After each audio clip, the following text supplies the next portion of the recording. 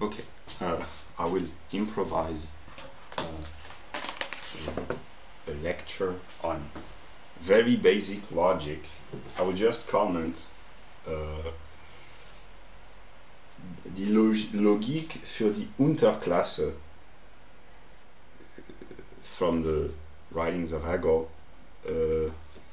It's for supposedly 15 or 16 or 17 years old officially, but I realize that what I talk about is unintelligible because it's way too complex, so I will try to go really to the basics. It's not speculative logic, there are no determinations of being, it's mostly the logic of the concept. It's really ordinary logic, very simplified.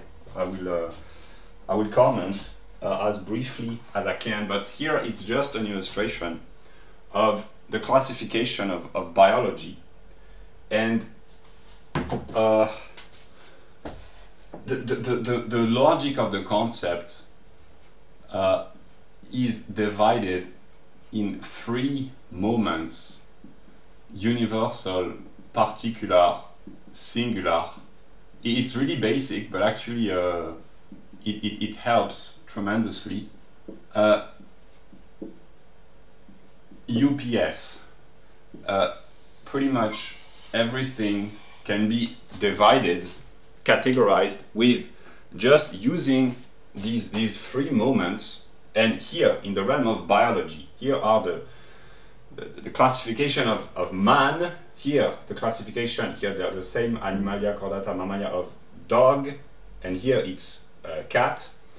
And this Trinitarian classification, universal, particular, singular, can be applied to the classification of most objects. And in the case of biology, one could say that if the universal is kingdom, namely the kingdom of Animalia, of animals, the particularization of the universal would be the Chordata, that would be the phylum, and the singular would be mammals, Mammalia, within the particularity of Chordata and the universality of Animalia. But the three-part process can be applied to anything. One could say that a human being is a singular individual whose particularity is to belong to the species sapiens of the genus Homo, so that would be UPS, or if the U is primate, the order, the particular determination is Hominidae, namely the family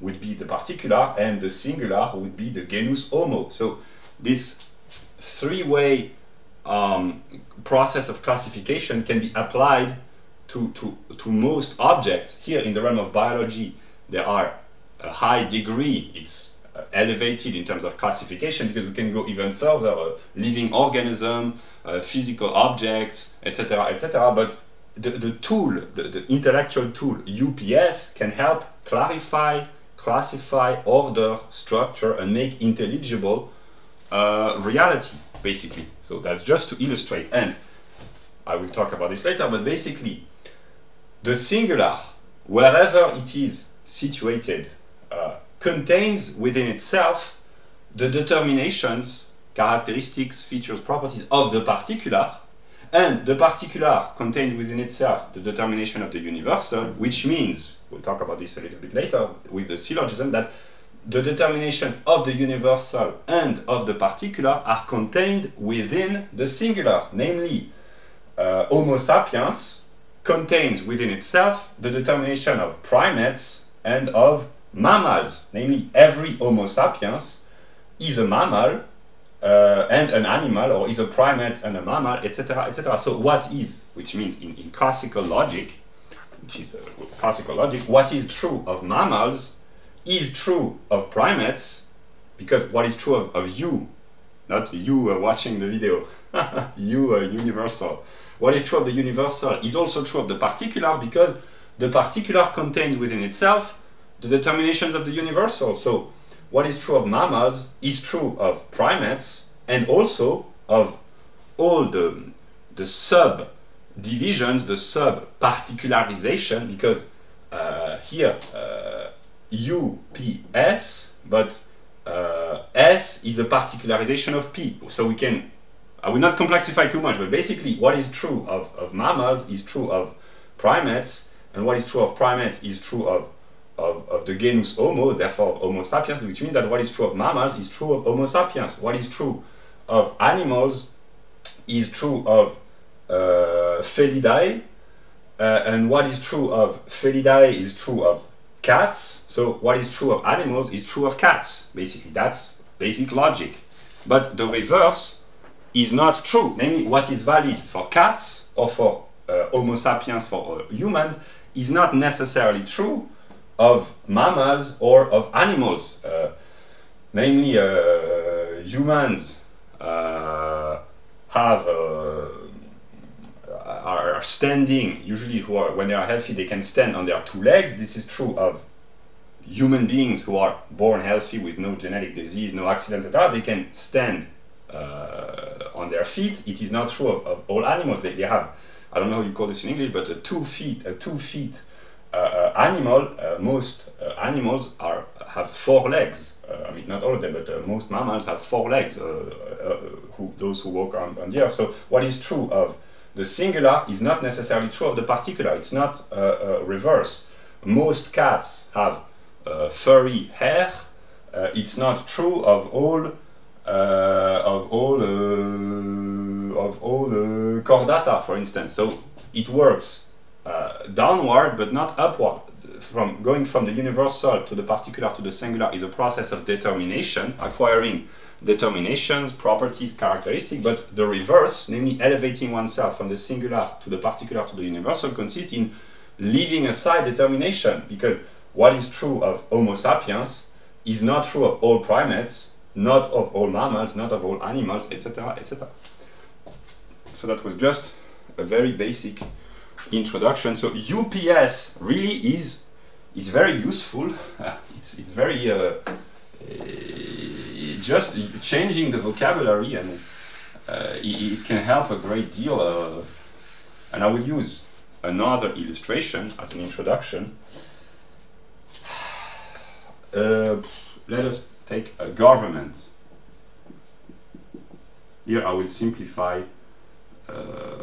So government would be the universal, and the particulars would be monarchy, aristocracy, and democracy. These are determination of political theory, but actually these are quantitative determinations. Namely, monarchy, there is one ruler; aristocracy, there are many rulers; and democracy, not all, but the political body, the political agents are more numerous. So these would be particular types of government. Government means an institutionalized, impersonal. I mean, it can be personal in a sense that in a primitive tribe there is no government. There are rulers and people with authority, but it's not a government in a sense that the authority, the power, the management of social affairs is not fully developed. There are no official institutions, etc. It's more personal. But yeah, so let us imagine that the 3 particularities of government are monarchy, aristocracy, democracy. The republics would be classified under democracy, so I could have put democracy, republic here, and democracy as a subgenre, depending on how you define democracy or republic. The parties, like in communist parties, this is kind of aristocracy. It's the aristocracy of the bureaucrats, and despotism, tyranny would be monarchy. So basically, it's just one ruler, a few, many. Basically, I simplify.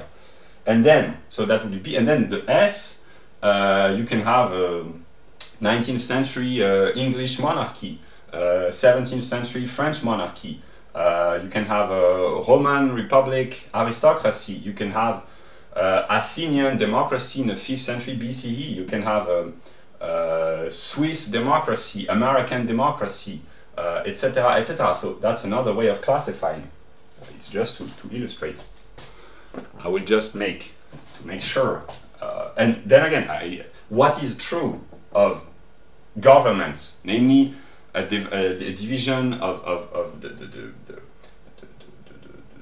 institution of power, the power, organization, social life to bring about justice and peaceful living together of many individuals through a development of institutions with social role, authority, obedience, sanctions for those who disobey, rewards for those rights and I mean, strictly speaking, they are not necessarily rights, but in some despotic government there are no rights, but obligations and eventually rights, taxation, etc., etc. What is true of a government is true of a monarchical government, an aristocratic government, a democratic government, and what is true of a democracy is true of Athenian democracy in the 5th century BCE, the American democracy of the early 19th century, and the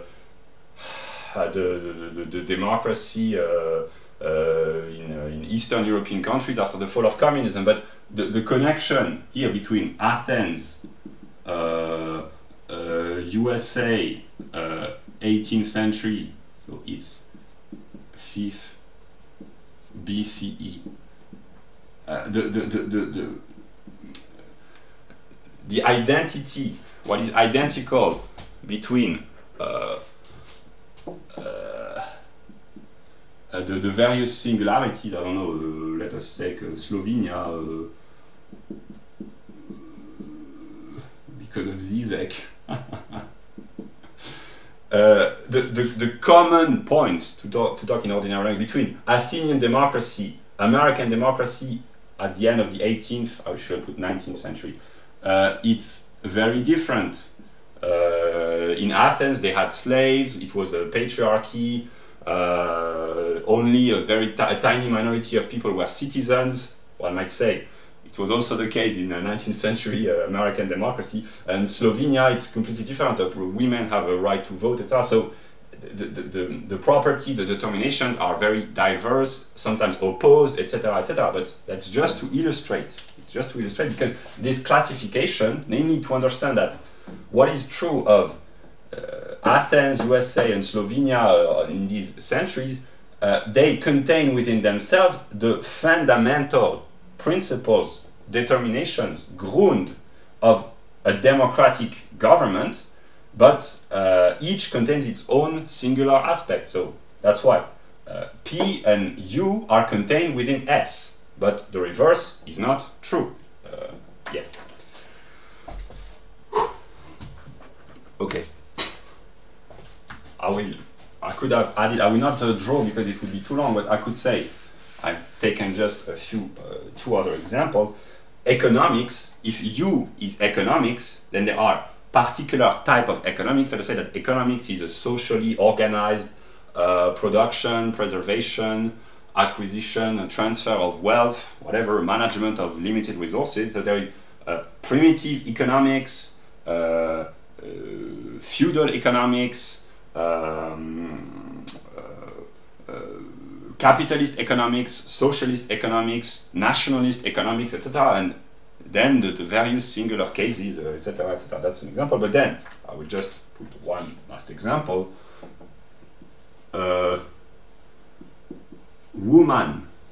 If woman is the universal, the various particular type of women, there is girlfriend, wife, mother, sister, aunt, daughter. With the wife comes the mistress, of course. That's a joke. Yeah, so these are various particularization of the role of a woman in relation to males mostly, but also to females.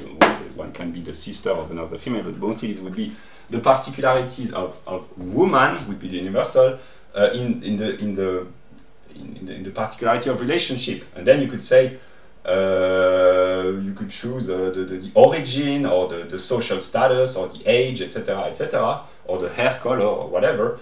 But it's just to show that what is true of a woman, I could have picked up a man, is true of the woman as a girlfriend, the woman as a wife, the woman as a mother, the woman as a sister, the woman as an aunt, as a daughter, as a mistress, etc. But there is an aspect of womanhood which is present in all these particular roles. But yeah, that's just an illustration. Okay, so now hopefully it's clear. I don't need to go into full detail. So now I will comment. I will not write all the words because it would take too long. I will just read the few passages. So it's for the Unterklasse, that's for teenagers, supposedly German teenagers, officially of the 19th century. So the standards have declined ever since.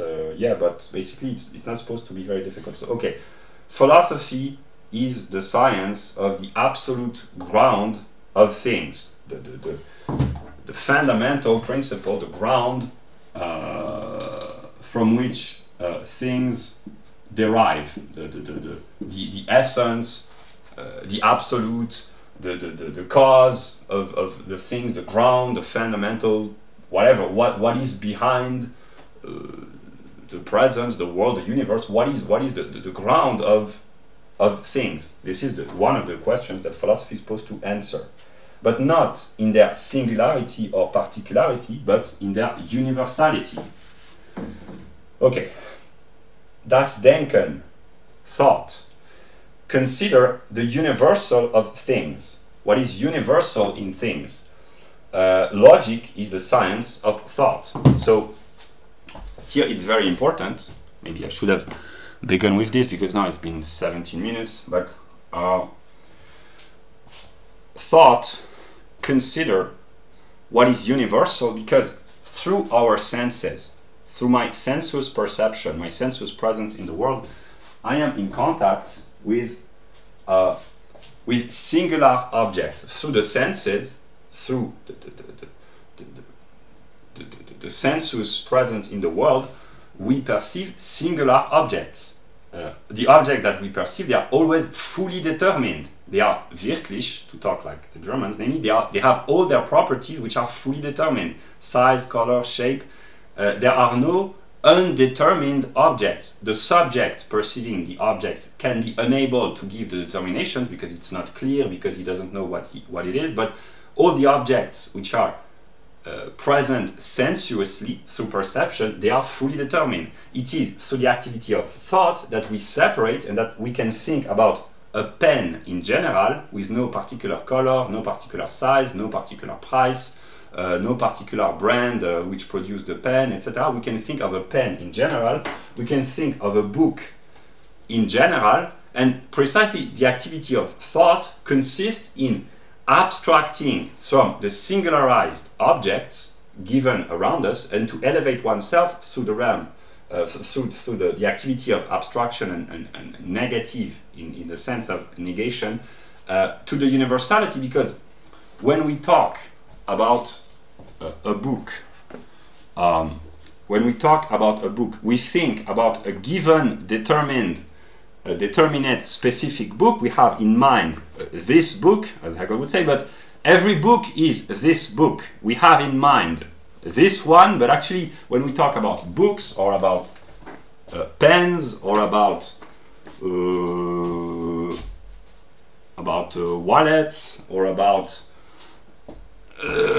glasses, we think about singularized object. But what is when we speak about the characteristic of glasses, we express general characteristics and properties which are valid for all glasses, all books, all pens. So through language we express our thoughts, and thinking is the activity of universalizing, of elevating the singular to the level of universality. That's why thought is universal.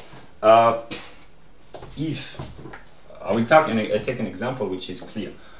If I think about a square, I may see through my senses this square which is on this table with its given properties, the length. It's not even a square because it's not a rigorous, but the angles, the size, etc., etc.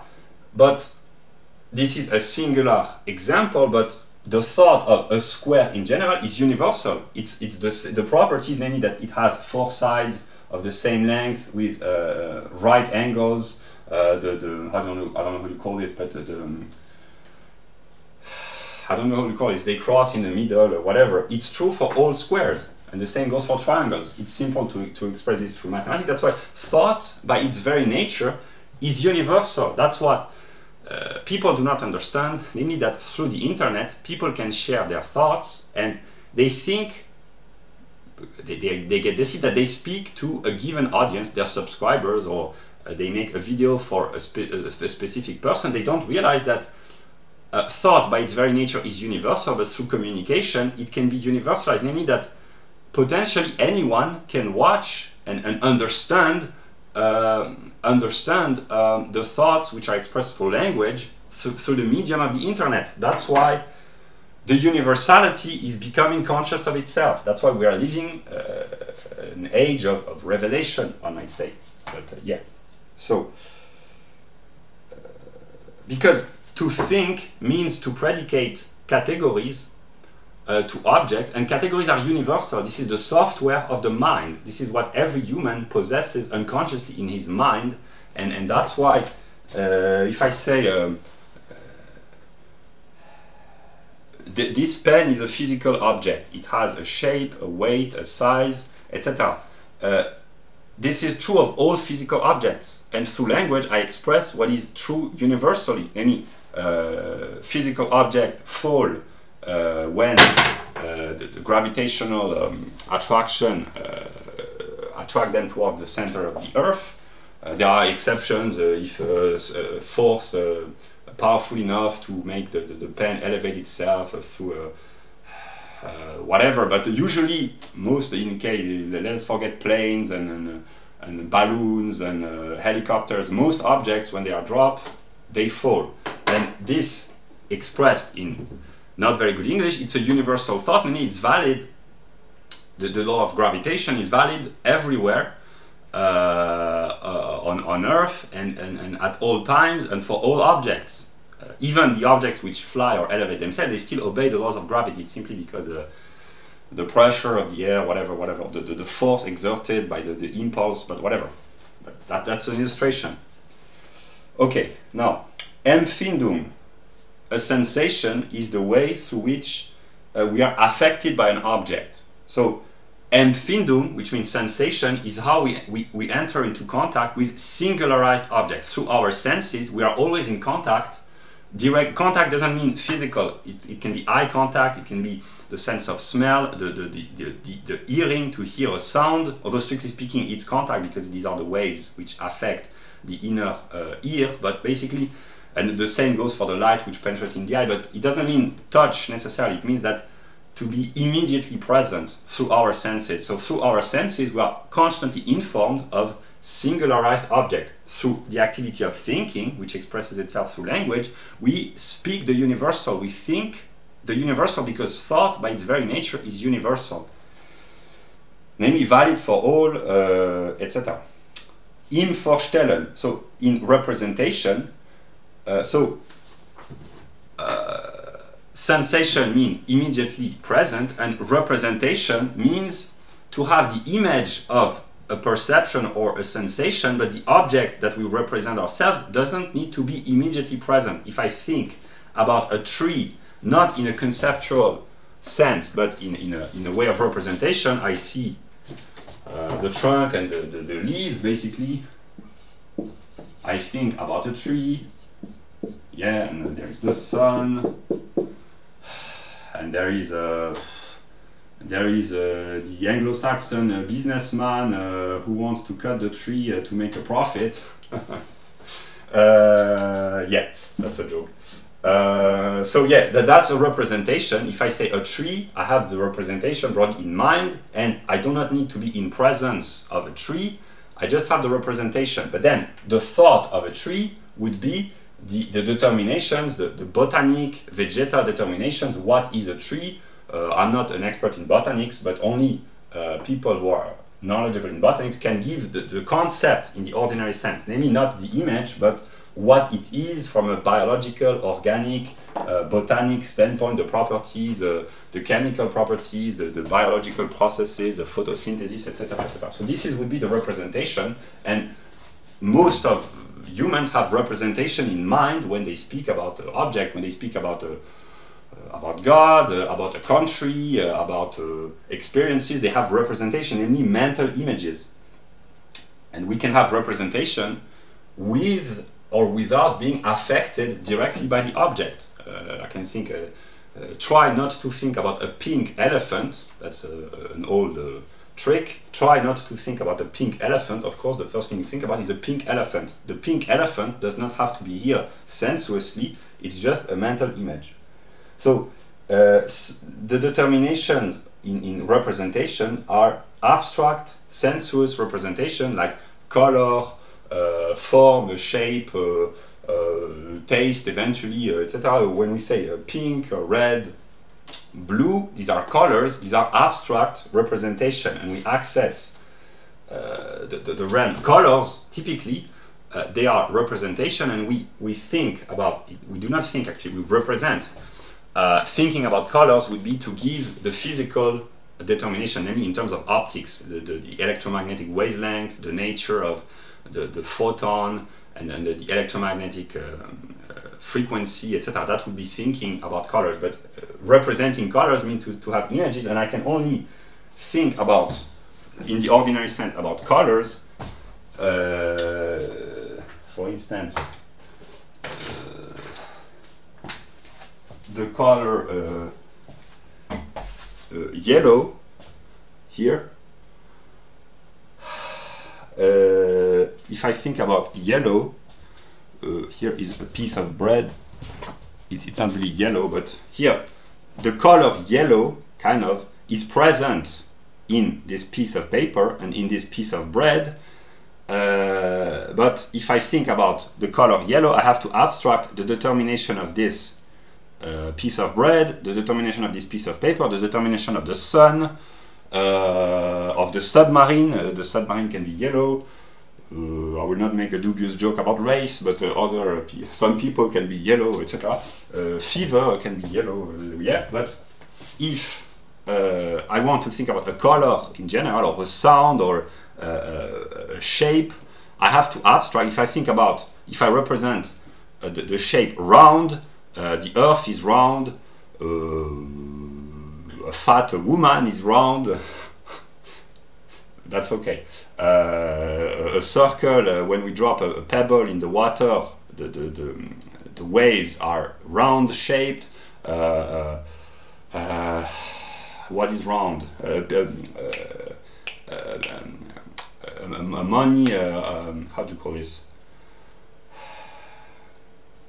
A coin is round, etc. So if I think about the representation round, I have to abstract from all the determination of the empirical singular wirklich objects which represent the shape of round, or the color yellow, or whatever. Yeah. If I think about sound, thinking about sound would be giving the physical determination of acoustics, the wavelength, etc., the way it impacts the ear. But representing sounds, I have to abstract from the cause, or the origin of the sound, namely the singing of the birds, the sound of the cars, the shouts of the people, etc., etc. If I represent myself sound, I have to leave aside all this determination and just to keep the determination of sound. Yeah, that is a universal sensuous representation.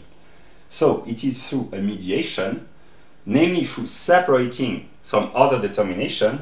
If I think about the color yellow, I have to leave aside the shape, the texture, the size, the physical properties, the nature of the object, in a sense, the purpose of the object, the cause, etc. I leave aside all this determination, and I only keep the color.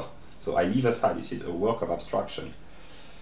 But more than this sensuous representation, the singular objects, they are within time and space, which are universal form of perception, one might say, what Kant would call a transcendental aesthetic, namely I perceive objects in time, they are subject to becoming, to change, and in space, so time and space are forms of sensibility, namely objects are put in time and in space, and that's how I perceive them. Basically, they are spatially and temporally perceived.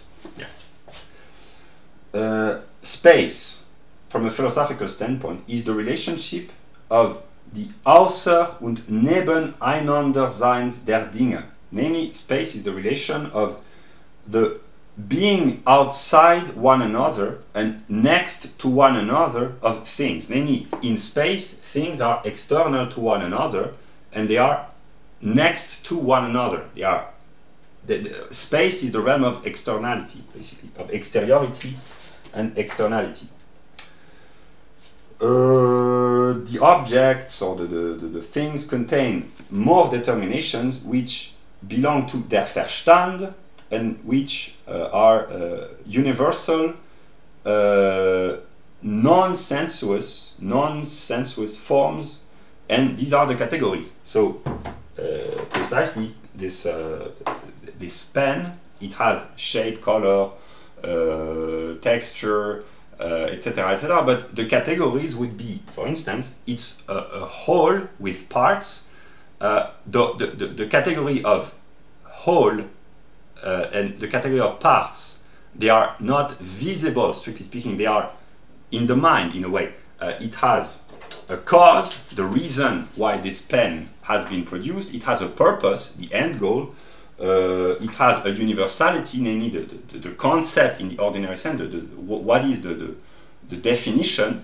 It is it is identity. We do not see the identity, but this object is identical with itself. That's the law of der Verstand. So this is a category that the mind projects onto the object, but it is also a category of the object. But yeah, so these are examples of the categories. They are non-visible. Cause, whole, parts, unity. These are not sensuous. These are abstract, non-physical, invisible in a way, forms of the mind. The concept in ordinary sense, not the Hegelian concept, the concept as people use the term, namely the moment of abstract universality, Denkbestimmung, thought determination, contains the determined nature of an object, expresses the determined nature of an object. So the concept of a pen is what expresses what a pen is, not this one, but all pen.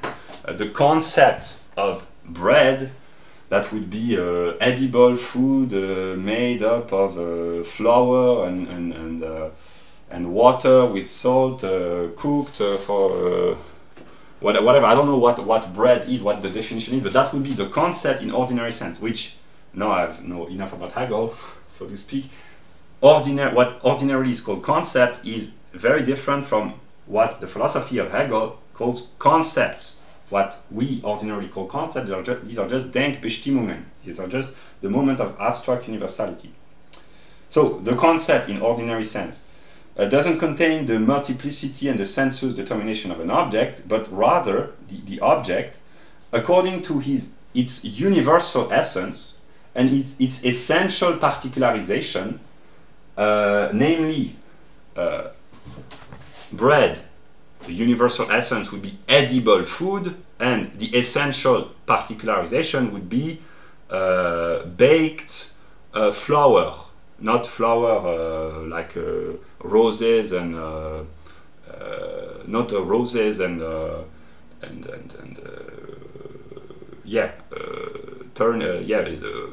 flour like the ingredients. Yeah, so that would be edible food. That's the universality, and the essential particularization would be made up of water and flour, for instance. Here, a pen, the universality would be a tool, how do you call this? A tool, for lack of a better word, used for office work, and the particularization of this pen would be, which enables to write on on table boards. That would be the definition in a way of this. If I had to give the concept of a pen, I don't know how it is in English, but basically that would be an object made for writing, and so that would be the universal would be an object made for writing, and the particular determination would be made for writing on table boards and to be erased. That would be basically the concept, the definition. Yeah. Yeah. Okay, and now I will write because it's important here. Okay, it's been 35 minutes. Here, it's important. This is what I talked about at the beginning of the video, so if you have watched up until now, it shouldn't come as a surprise. The universal limits itself. Here I draw, it's important. The universal limits itself in the particular. So the particulars, in a way, are limitations of the universal, because if the universal is animal,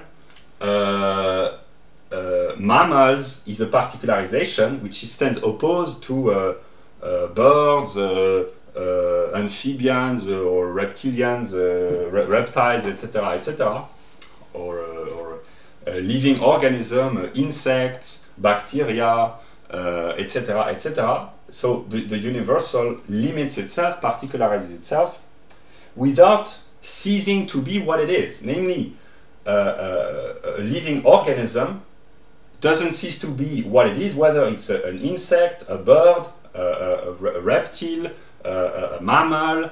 A mammal, if that's the universal, doesn't cease to be what it is, whether it's a cat, a dog, a human, a squirrel, etc., etc. And the same goes for the passage from P to S. The particular edible food doesn't cease to be what it is, whether it's a piece of bread or a piece of chocolate cake or strawberries, whatever. So, yeah.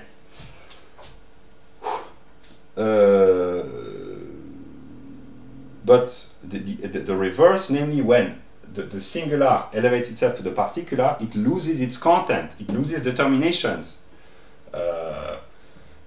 What is true of capitalism in the 1950s in Canada, it is true that there are determinations which are valid for all capitalist economic systems, but there are determinations which are only valid in the singular circumstances of the 1950s in Canada, and they only belong to this singular case, and they do not belong to capitalism in the 1970s in Scotland. That's an illustration. Yeah. The universal grasps the particular and the singular under itself, and so does the particular, which comprises or grasps the singular under itself. So the particular and the singular are under the universal. What is valid of the universal is also valid of the particular, and what is valid of the particular is also valid of the singular, but not the reverse. Yeah. What is valid of physical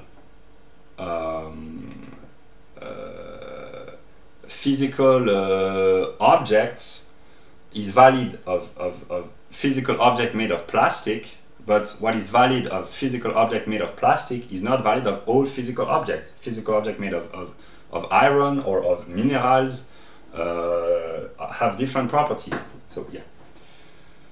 The singular contains, however, the particular and the universal in itself, or another way of formulating this is that the particular and the universal are inherent in the singular, and so is the universal is inherent in the particular.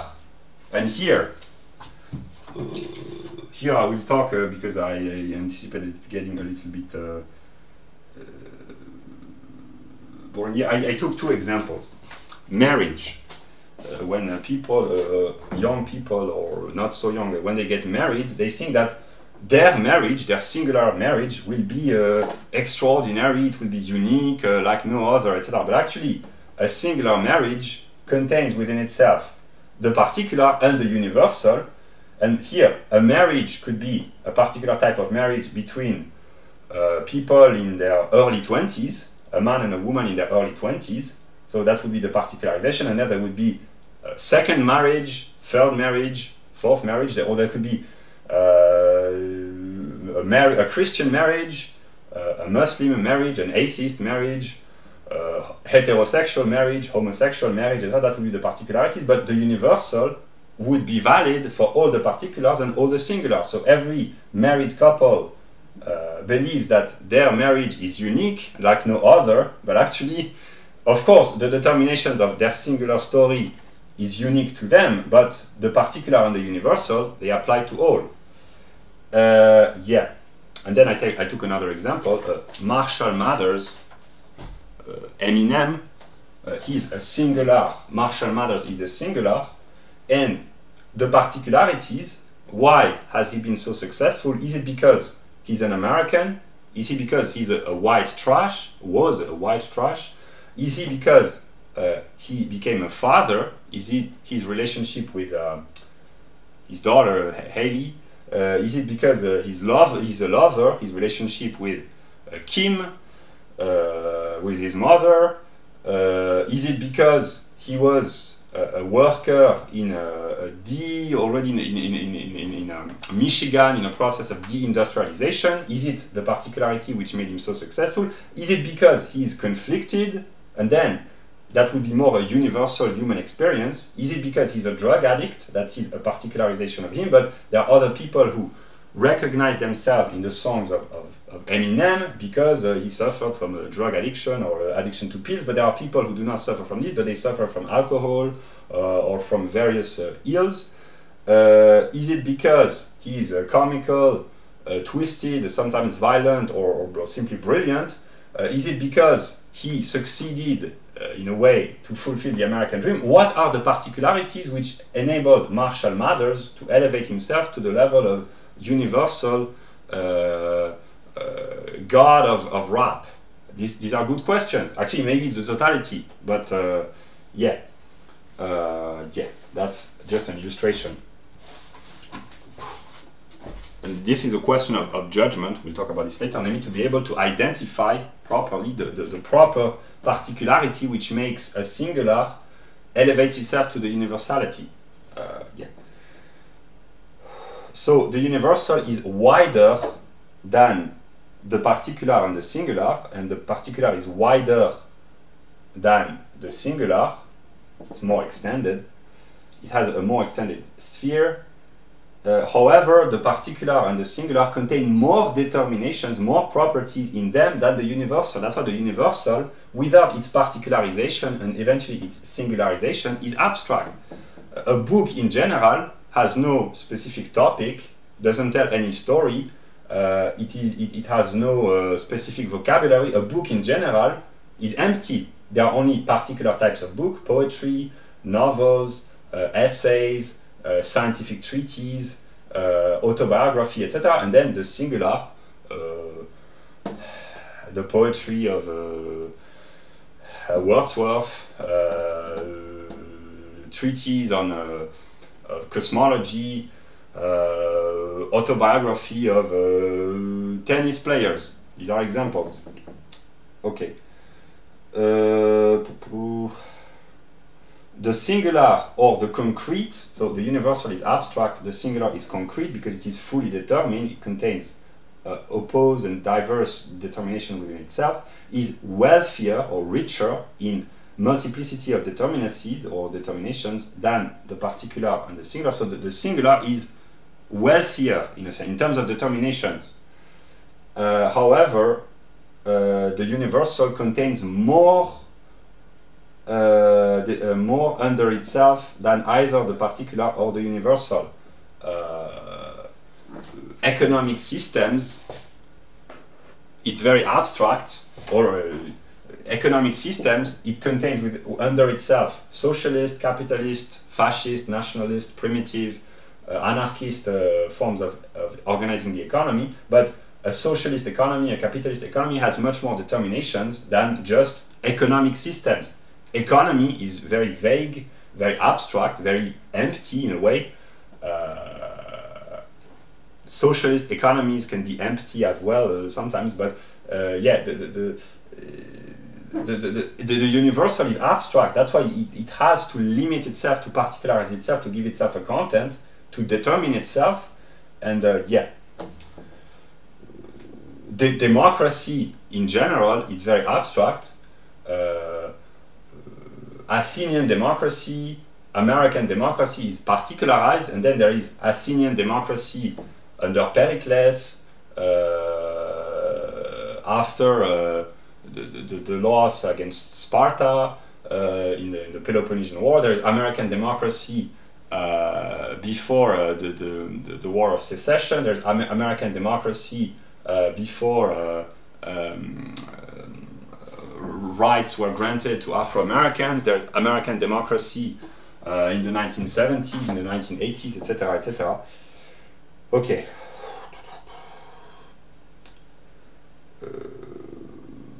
Then the laws of thought, which are identity with itself. Each object is identical with itself. A thing cannot at the same time be A and not A. I made a video about der Verstand, so I will put the link.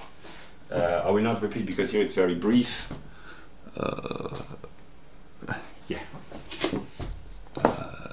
46. I will put the link to the video where I detail. Here I go simply very briefly. So then there is the law of Verschiedenheit, which means every object is diverse, differentiated. The distinction as such is simply the determinacy, which brings forth another. There are no two things which are completely equal to one another because of Verschiedenheit, the diversity or the distinction in a way.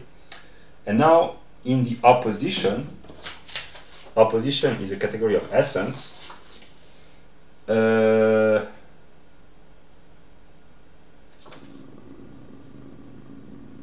Yeah, I also wrote, that's a famous quote by Deleuze, the French philosopher, that the concept of a dog doesn't bark. That's why it's abstract. And in the ordinary sense, the concept of bread cannot appease hunger, or the concept of beer cannot appease thirst. That's why it's abstract. Yeah. And I just I don't need to draw, but basically the process from U to S is a process of determination, and the process from S to U is a process of abstraction. It's by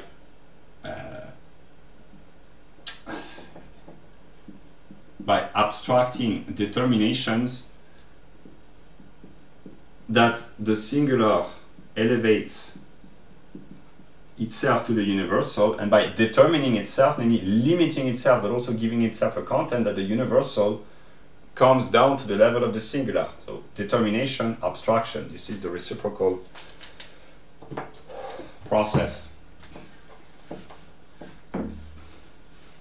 Okay.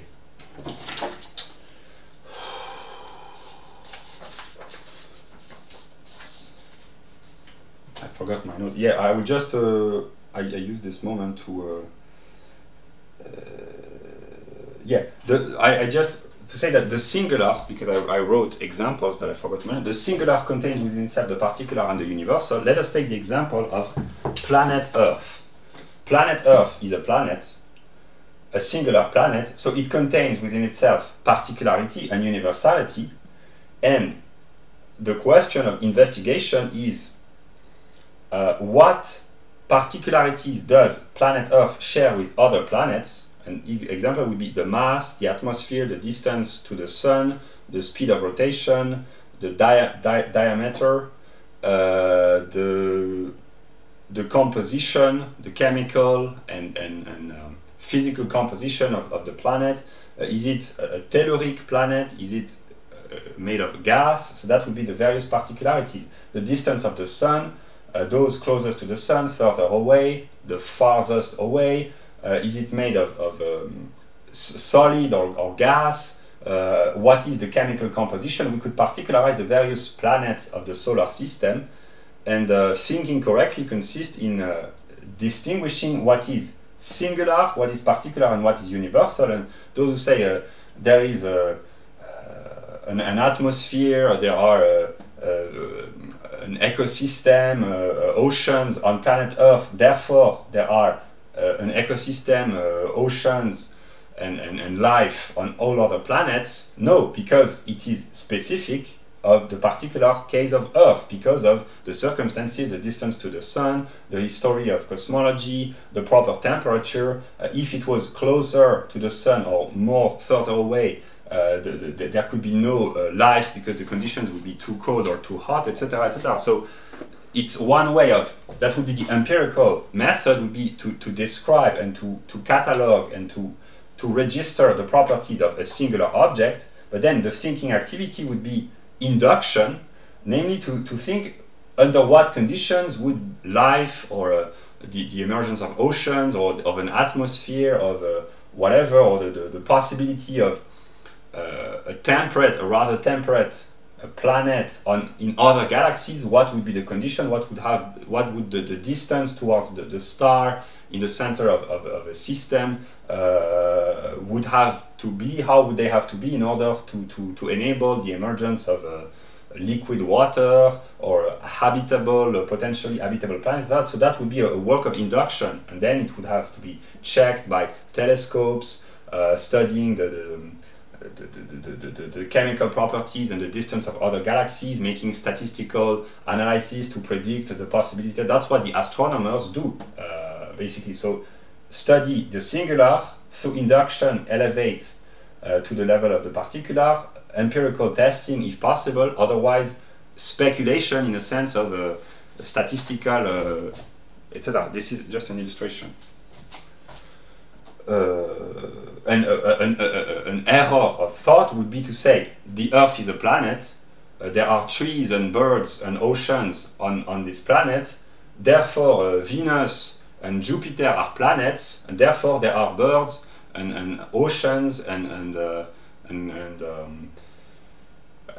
trees on Jupiter because they are planets. No, because they share the particularity of being a planet, but the conditions which enable life and liquid water and a cool, rather temperate atmosphere on Earth, they are specific to, depending on the position towards in relation to the sun, the rotation, the chemical composition, etc., etc. This is just an illustration in the realm of astronomy. Okay. So yeah, now we go back to the Entgegensetzung.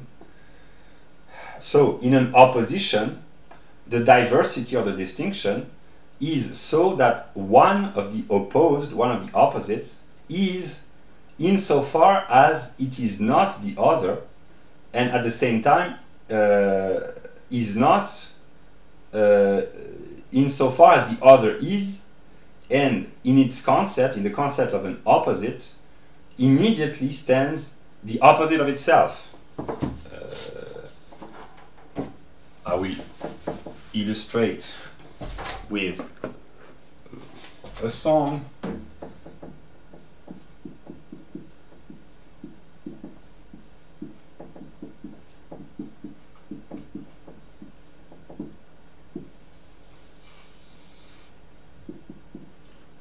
The concept, it's not a concept,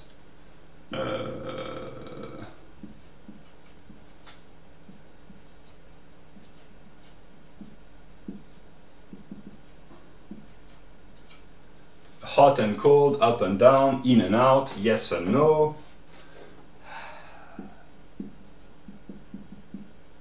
she doesn't talk about this, but light and dark, a man and woman. One is what it is to the extent that it is not what it is not. A woman, let us talk about women. A woman is hot to the extent that here the opposite of hot would not be cold, would be not attractive. So okay, coffee is hot to the extent that it is not cold. One goes up to the extent that one doesn't goes down. East and west, in and out, yes and no. Something is enlightening to the extent that it is not obscure. Something is brilliant to the extent that it is not dark. A man is a man to the extent that he is not a woman. Then there is an attempt to find balance within in the middle, because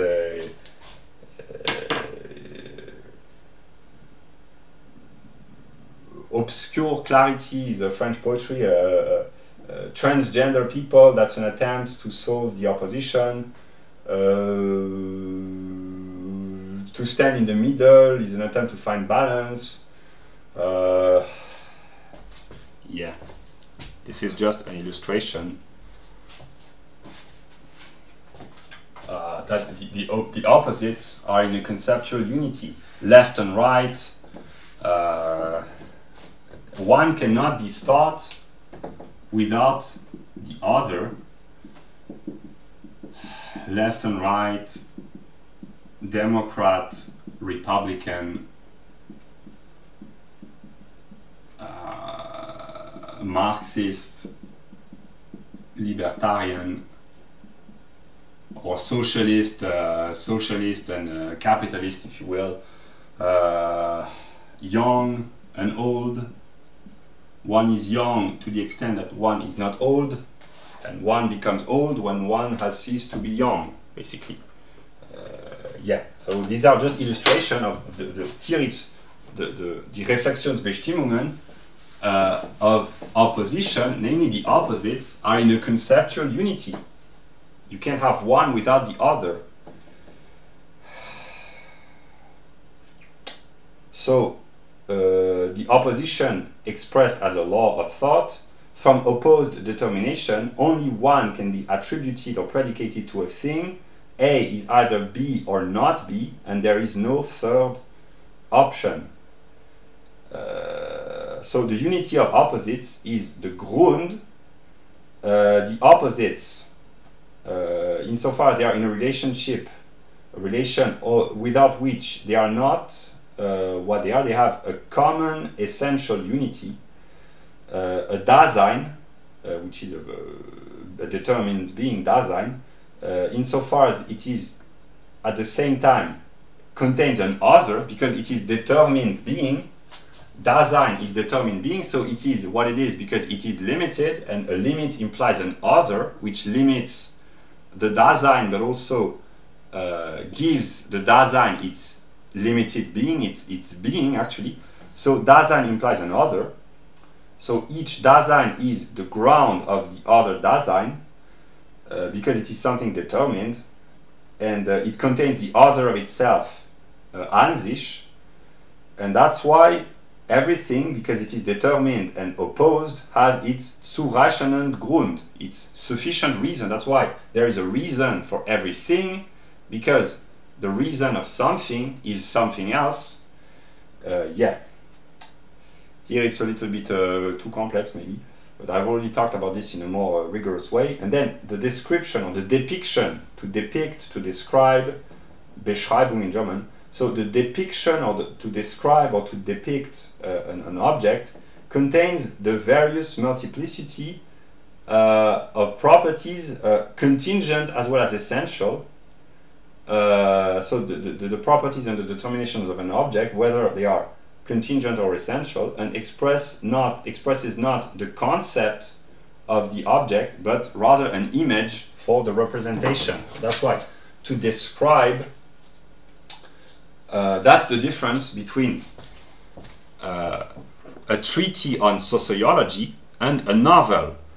A good novel is sociological or psychological, but the difference between great literature and scientific works of the social sciences would be that a great novel is a work of psychology and sociology, but it describes or narrates a story with characters, whereas a treatise on sociology or a treatise on psychology is more rigorous, more abstract. It deals with concepts and notions and thought determinations, whereas the novel, the concept, they are dressed in clothes, in a way. In the scientific treatise, in psychology or sociology or economics, it's pure abstraction. Here's the difference between an analysis of the economic crisis in 1929 and the novels by John Steinbeck. John Steinbeck gives life, in a way, to the abstract theories of the economist. He illustrates the Stendhal in early 19th century France. He illustrates, or Balzac in 19th century France, he illustrates the rise of bourgeois free market capitalism through narrating stories. They are the theory of the economists, and even Karl Marx, I think he said that he read Balzac partly, that there was the economic theory of 19th century Western Europe with free market economics, the rise of socialism, entrepreneurship, the Industrial Revolution. There was the economic theory, and then there was the literary depiction and description through novels, or today through cinema, etc., etc. That's why to describe an object means to give determinations, but because these are determinations of a singular object, they are contingent in a sense that they could be otherwise, because the concept it contains only the necessary determinations of the object. It has no color, no shape, no characteristic, empirical characteristic, etc., etc. Whereas a depiction of a situation, that's another illustration. Someone who visits a foreign country, let us say Japan, you go on holiday to Japan for a week, you narrate your trip to Japan, you will give depiction, description, feelings, representation, stories, anecdotes. You will tell the story about Japan, how you experience this for a week. But then, a conceptual understanding of Japan, you would not need to go to Japan. You just read books about Japanese economy, the anthropology of the Japanese people, the religion of the Japanese people, Japanese sociology, Japanese politics, and you would have a conceptual picture of what Japan is without ever having set foot on Japanese soil. These are two ways, and on both ways, here I'm a Hegelian, the conceptual understanding is more true than the empirical experience, basically. And anyway, with globalism, free circulation of people, there are Japanese people, Japanese restaurants in most Western countries. So basically, the difference here is the difference between the German deductive thinking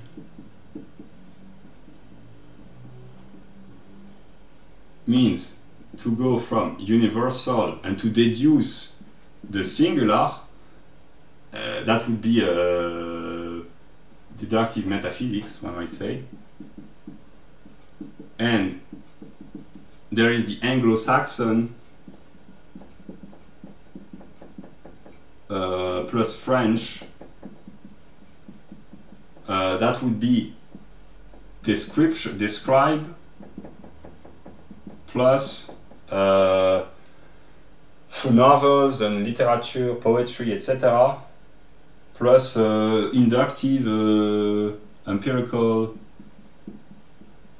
inductive empiricism.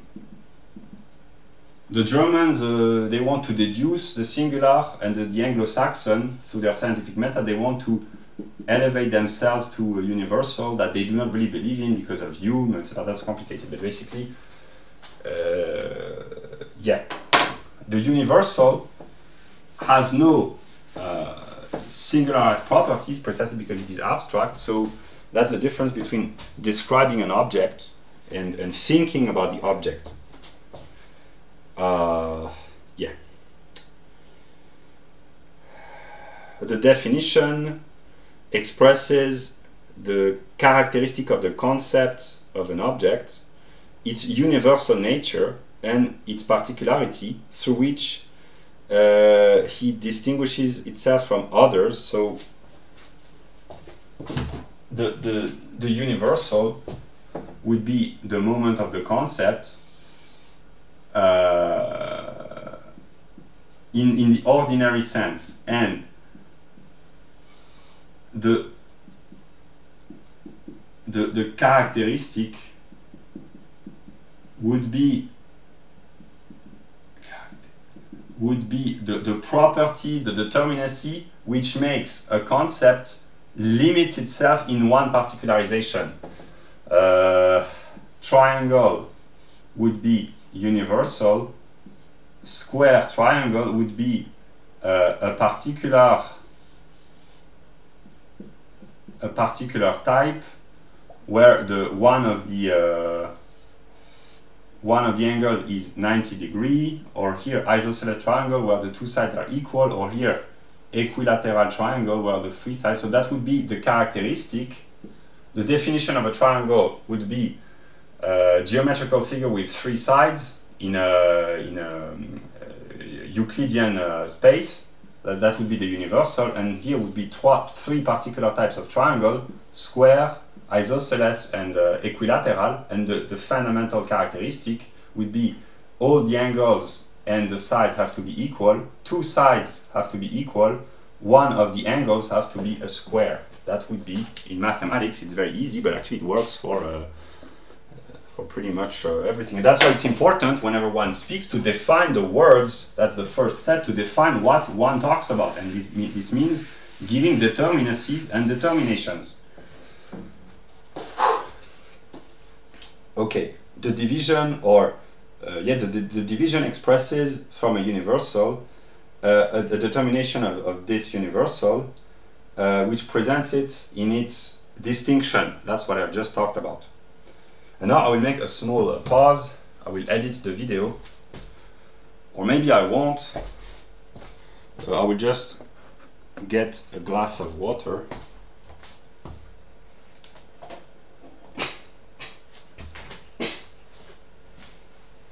No, I will use an illustration.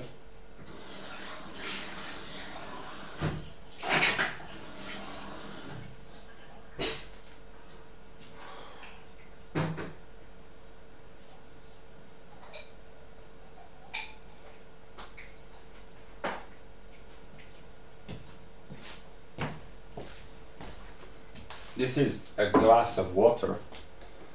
I made this video really because I understood that my videos are too complex, so I will use this video as an introductory lecture for the people who will watch my further videos. So the people who really don't know anything about logic, that they can have an introduction. It will last probably 2 hours, but maybe it will be 2 hours well spent. So here's an illustration: a glass of water. I put a pill into this. Here I could describe what happens. It is being dissolved away. There are bubbles, there is sound, there is the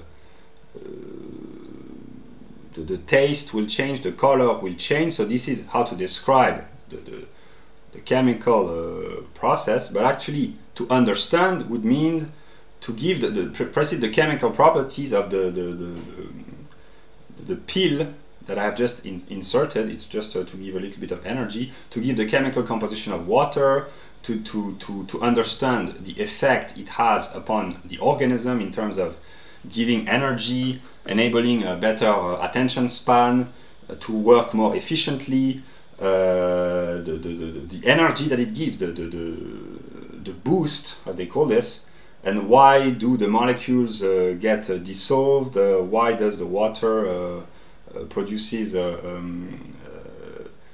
dissolution, and so that would be to understand, not simply to describe, but to understand. Basically, that's the difference between a theoretical perspective and a more empirical. Yeah. Okay. Yeah. Okay. Now we talk about judgments. I will first drink my glass of energetic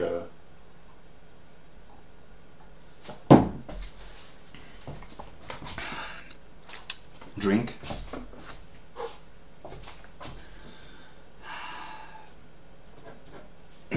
Okay. So we talk about judgments.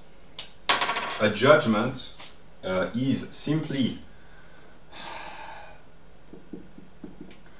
the relationship between a singular and a particular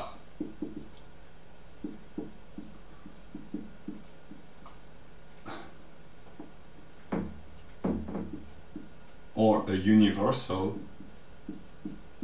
which means S is U or S is P or P is U. These are judgments, and to judge in ordinary sense means to have a negative view on something. That's a bad movie, that's a nasty person, that's a failed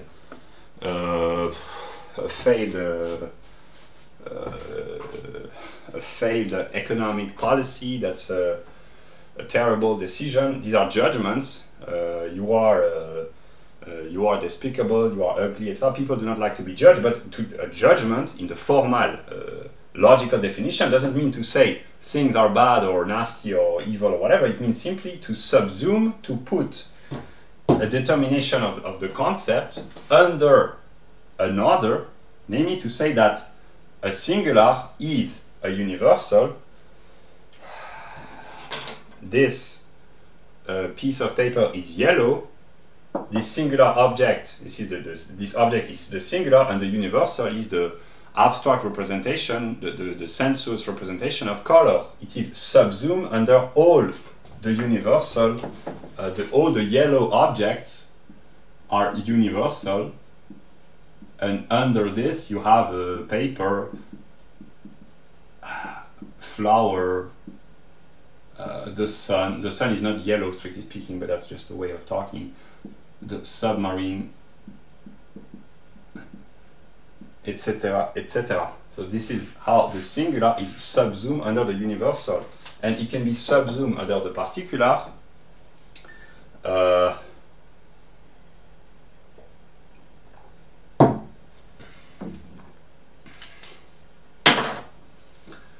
This is a book officially by Hegel. This book, Nürnberger und Heidelberger Schriften, is a book by Hegel, but the particular would be lectures for students. So this book is a work by Hegel. This book is a lecture by Hegel. Lectures by Hegel are works by Hegel, basically. This is just an illustration. England is a country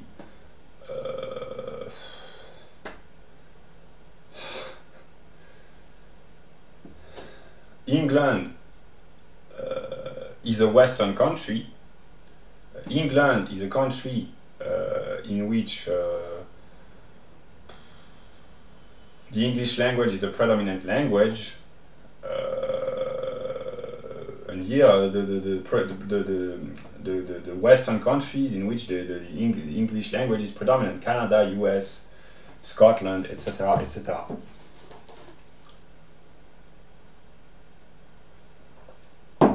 Western country, English language, Scotland, England, US, Canada, etc., etc. So that is the subject, and that is the predicate, subject, predicate, subject, predicate, and the is the copula, which ties the two together. So the logic abstracts from any empirical content and consider only the form of the relationship.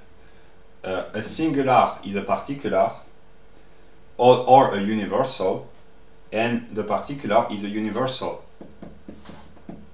These are the three moments, basically, that S is U, P is U, S is P. Basically, these are the judgments. Yeah. So the problem is that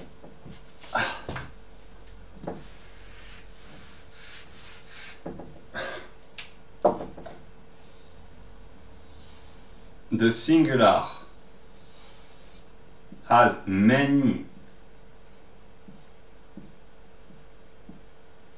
particular determinations, particular aspects, one might say, and when one judges, one can pick up one particular determination and leaving aside the other. For instance, this person is in his 20s, that's one particular characteristic. S is P, so this man is in his 20s, but maybe he's a student of economics, maybe he's of Pakistani origin, maybe he is married, etc., etc. Why pick one particular determination and not the other? So to judge in an abstract sense means simply to subsume a singular under a particular, or etc. But a proper judgment, we'll see that later, means to consist in using the proper category, the proper predicate.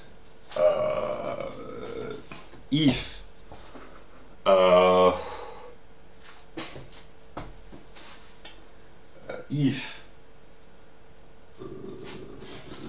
the only thing one can say about this object is this is a book, it's true, but it's not really, it doesn't require a lot of judgment in a sense of being able to think properly.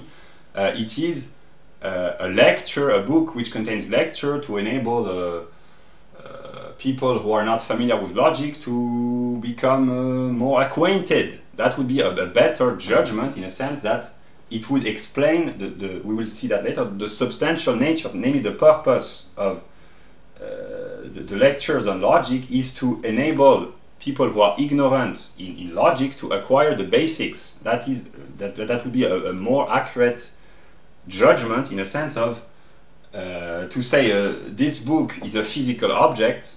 That is a judgment because the singular is subsumed under the universal physical object, but this pen is a physical object as well. And to say about this book that it's just a physical object, namely that it has the properties of being attracted through gravitation and having an inert mass, etc., etc., a weight, it's a correct judgment, but it's not really adequate in the sense that, yeah. Yeah. So to judge means to be able to predicate the correct predicate to the subject precisely. Okay, so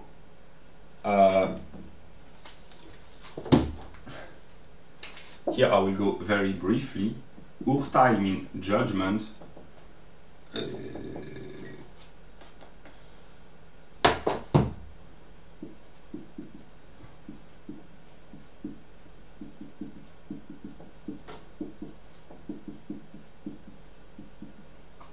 The judgment of quality, it doesn't mean good or bad quality.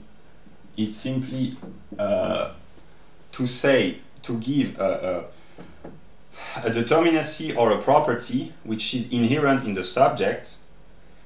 The positive, here we have positive and negative judgment. A positive judgment means that S is put under P, that is positive, not in the sense of good, it's simply the formal definition, and if S is not put under P, it's a negative judgment. This book is about philosophy, it is not about poetry. So content, that would be the topics, the potential topics of a book. You would have philosophy and here poetry, positive judgment means to subsume the singular under the particular, so that's a book about philosophy, and a negative judgment would be it's not about philosophy, therefore it's about something else. But it's not about philosophy, it's about poetry or architecture or gardening or whatever. This is just positive and negative. So to say that this is not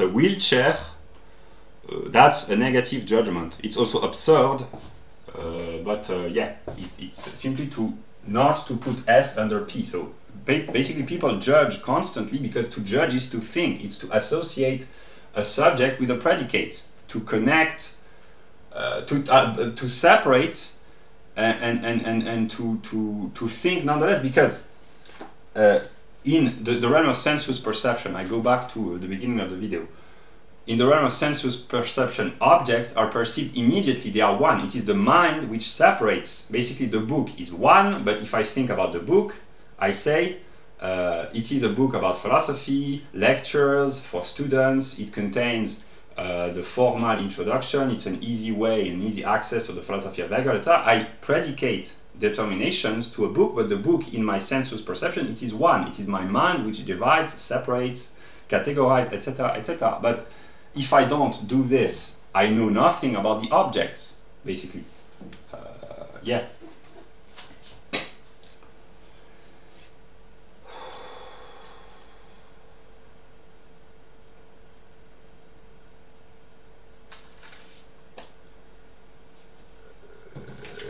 Yeah, then about positive and negative judgments.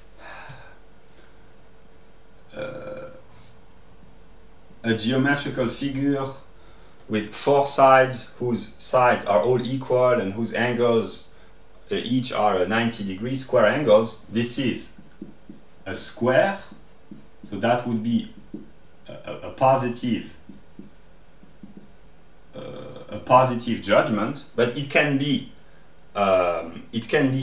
reversed in a sense that a square, so here a figure with four sides of equal length and four right angles is a square, that would be the judgment, but the reverse is true. A square is a geometrical figure whose it's reciprocal, but it's a very specific case, because actually usually the positive judgments cannot be reversed, in a sense that if I say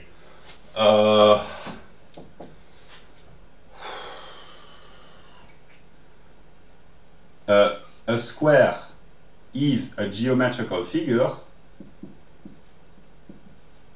it's a positive judgment, but the reverse is not true. Namely, if I say a geometrical figure is a square, it doesn't work because a geometrical figure can be a triangle. So a positive judgment cannot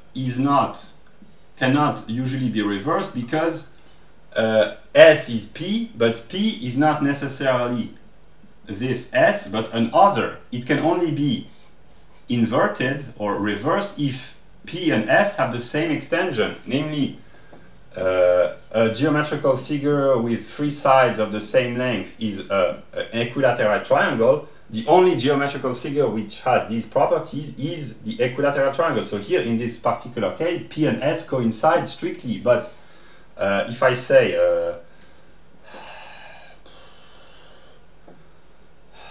an equilateral triangle is a triangle, it is true, but I cannot say that a triangle is an equilateral triangle, because there are also ordinary triangles, isosceles triangles, rectangular triangles, etc., etc. So that's why the positive judgments cannot usually be easily, the reciprocal is not necessarily true and not always true. Actually, it's very rarely is the case.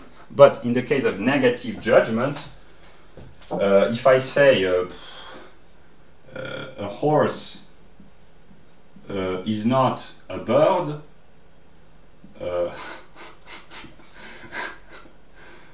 I'm tired, it's kind of late, I've worked all day. It's not an excuse, but simply it's absurd sometimes, but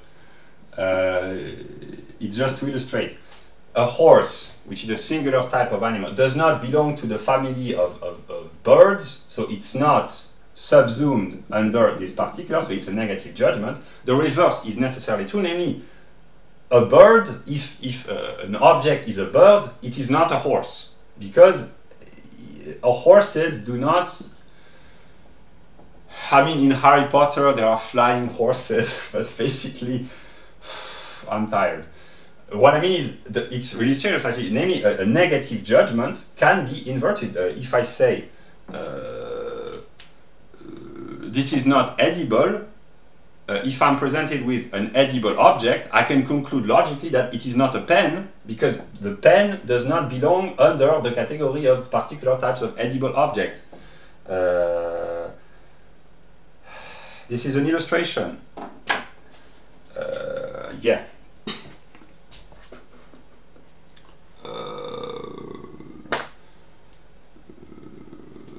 This is not...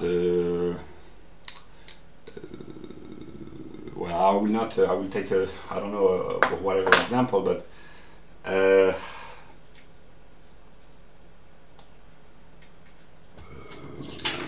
it can be burnt. It's paper. It can be burnt. If I cannot burn this, it's not made of paper, or maybe it's made of paper and it's wet, but it's not dry paper, because if I try to burn this paper and it doesn't burn, it means that it's not dry paper, because yeah, that's an illustration of the reverse of negative judgments. Then there is the unendliche Urteil, the infinite judgment, and here is the realm of absurdity. Spirit is not an elephant. It's kind of the singular is put completely outside of the sphere, like yeah. Because it's kind of difficult to understand. It's really a formalism, but here would be a horse is not a bird. That's a negative judgment, but it is another particular. It's a mammal, and here would be animals. That would be the universal. But an infinite judgment would mean the spirit is not an animal, basically. You put spirit would be that's the example in the writings of Hegel. It's not very clear, but basically it would be outside of the universal in a way. That's why it's absurd. Or another absurd example is that a table is not a whale, like the big fishes. These are not fishes, I know, but a table is not a whale, or a table is not a dolphin. That's completely absurd, but that's an example of an infinite judgment. It's just that it exists in logic. It's kind of weird, but it's just for the sake of completion and systematicity. But yeah, these are really absurd judgments, which are true, and this brings about the question of truth. Namely, if someone asks you, what is the truth? And the answer is, a table is not a dolphin.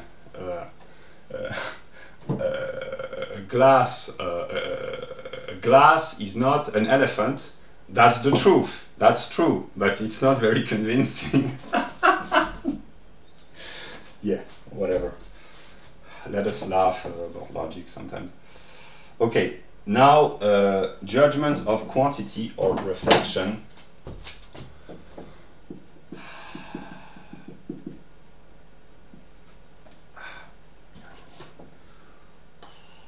The reason why I'm making this video is simply to bring really the basics, because it's really important. This is how human thinks. I mean, this video may not be important because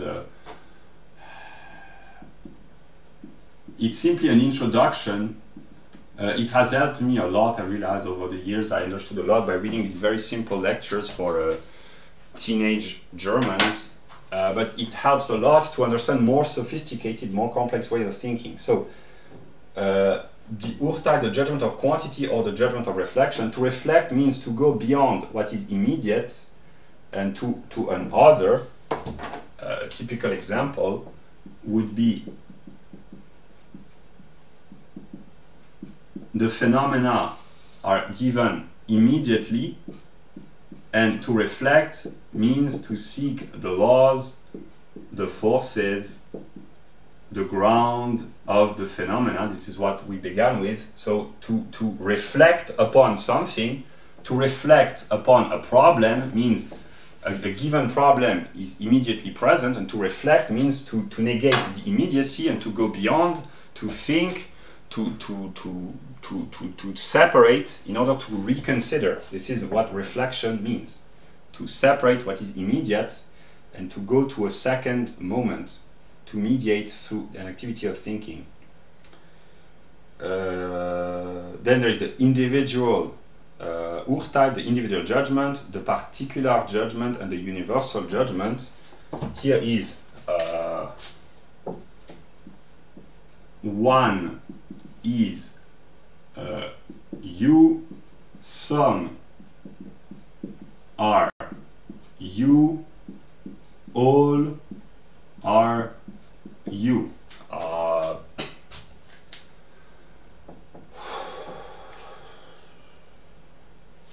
Socrates is Greek. Some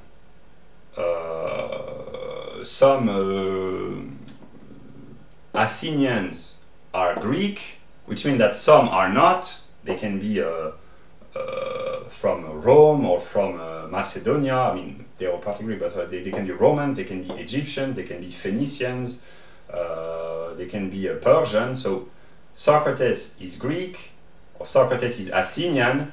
Some citizens, I mean, some people present in Athens are Athenians, which means that some are not. And if all are Athenians, there's one, many, and some.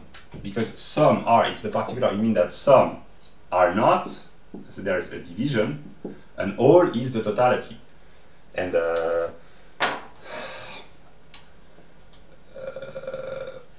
this man is a thinking animal. Some men are thinking animals. All men are thinking animals, except if they cannot think because of genetic or health problems or brain problems. All men, all humans who are in the age and the health conditions of being able to think, they are all thinking, because when all the members of a class, so to speak, belong to the universal, I mean all humans, with the exception of the very young, the very old, but here it's kind of contingent, but humans who are mentally and physically healthy, they are thinking animals. This is the fundamental characteristic of man, namely that man is an animal which thinks, which can contemplate the universality through language and thinking and abstraction, which other animals cannot. So one man thinks, some men think, all men think, and if all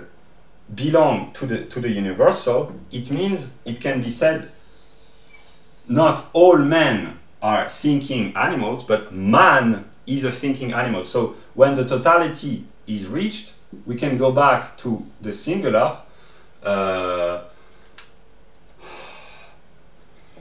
All women are mysterious. Another way of formulating this is that all women are mysterious. It means that woman is mysterious. And that's the beginning of prejudice, because if all white people are racist, the white man is racist. So when one white person is racist, some white people are racist, all white people are racist, means the white race is racist. This is what leftist think. So basically it's just to show that the transition from the singular to the particular to the totality, it's not here, it's not singular, particular, universal, it's individual, particular in the sense of few, many, and totality. That's why it's quantity. It's individual, few, many, all. And if all belong to the you, it means that the all can be reduced to the one. Yeah, man is a thinking animal.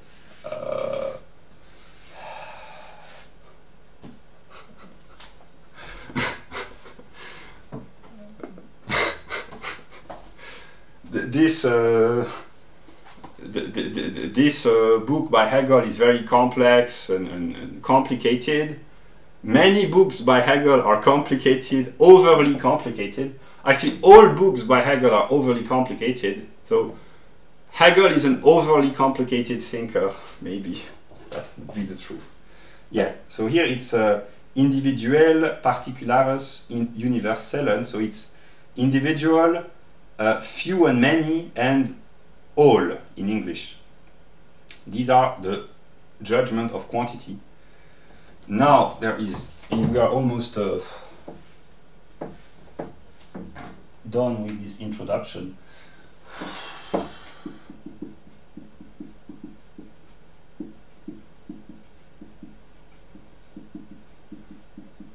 So here is judgment of relation or necessity. And here we have categorical judgment, mean to express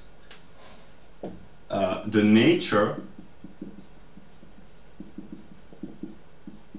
or the substance of an object, or the universal, the essence or the concept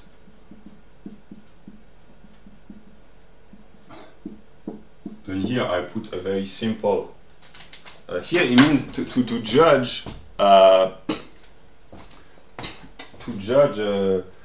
it requires judgment in the sense of faculty to think, not simply to, and here I put an example.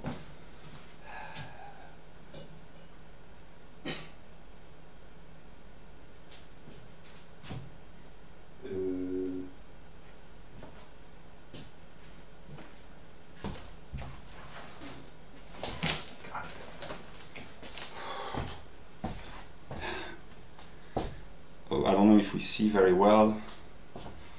Okay, here's a red vegetable, here's a yellow vegetables, and here is kind of a green vegetables. But red, green, and yellow would be judgment of Dasein, what we saw earlier, but the categorical judgment would be to say this fruit or this vegetable is a tomato. That would be the nature.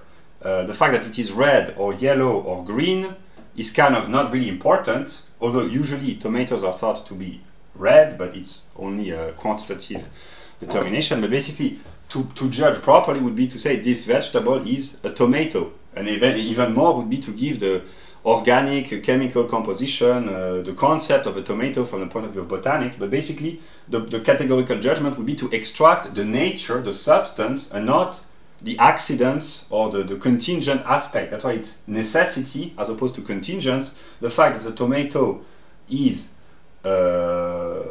yellow, green or red is not really important. It's contingent in a sense, but the nature, the substance is the botanical classification. That would be what is important. Yeah.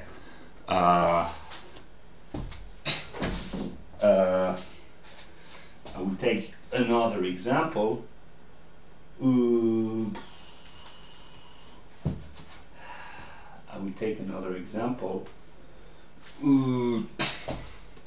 This book by David Graeber, to say it's a book published by Penguin, that would be a judgment of Dasein. To say that it's a book written in English, the same thing, because it's not the nature, it does not express the substance. A categorical judgment would be it's a book about economics and sociology, and even more accurately here means to judge, means to have really intelligence in the sense of being having a faculty to classify. Namely, any person who speaks English can say this is a book written in English. But here it's not really the nature or the substance, because this book could have been, it has been translated in any other language. Here the substance, in order to judge properly, here it's really important, one has to have a knowledge of economics and sociology and politics, and it's a book by an anarchist thinker about the useless and pointless nature of most jobs in modern societies. And to extract the category, to categorize this book would be political science, even it's not really political science, it's more political activism in a sense. It's an analysis, it's both practical and theoretical, and it's an anarchist book, so that would be a beginning of judging properly about the nature and the substance. Maybe it will become an influential book. This is what having judgment means. Here I will just seek another book. Another is, I picked a book which they happen to be, I took a book from a left-wing author, here is more a libertarian author, to say that this book is a book in English. That's not really a categorical, of course it is, but it's not really important to say that it's a book written in the 1940s, I think it's 1949. Here, what I say is really, really important. Officially, it was first published, I think, in 1944. So, if you say this is a book written by Hayek, that's not really categorical. It would be more a judgment of inherence or quality to say it's a book by Hayek. It's a book published the first time in 1944. It's a book written in English.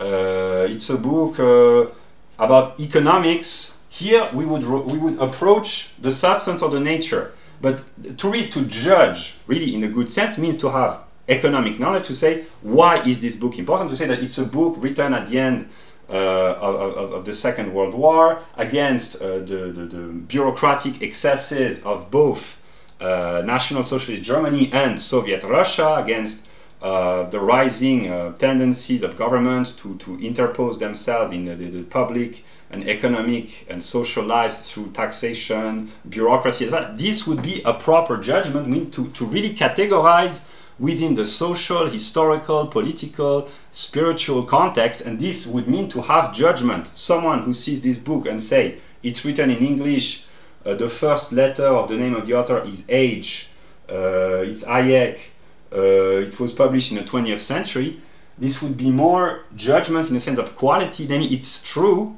but the real truth about the books mean to categorize substantially, essentially, conceptually. And here we enter the realm of really stupid logic into real thinking, and to be able to have a good sense of judgment mean to be able to classify, not in a mechanistic way, but really to understand which objects are important. That's what the movie critics, for instance, they do, or the people when they judge their politicians, to say that Boris Johnson is blonde. That would be a judgment of quality. To say that he's a British quality, but a categorical judgment in a sense to express the substantial nature of someone like Boris Johnson would mean to express his role in the unfolding of British political life. And only someone who knows about British politics could express the real categorical judgment in a way. To express, to say that he was a conservative, etc. That's an illustration.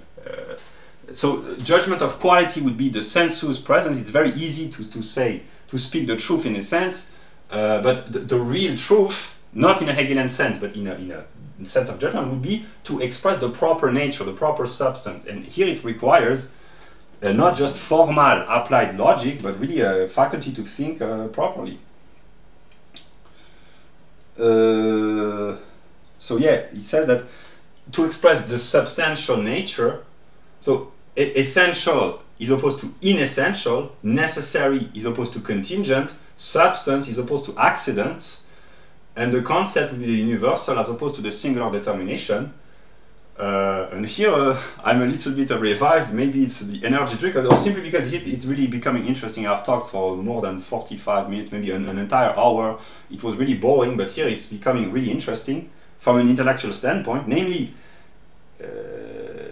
to express the nature or the substance, or here I add essence or concept, means to separate, to distinguish, to judge in the sense of really to be able to think, which kind of is kind of a demand, and to separate what is necessary from what is contingent, what is substantial versus what is accidental, what is essential versus what is inessential, and to leave aside the unessential properties and to extract the substantial content, one might say. That's what judging means.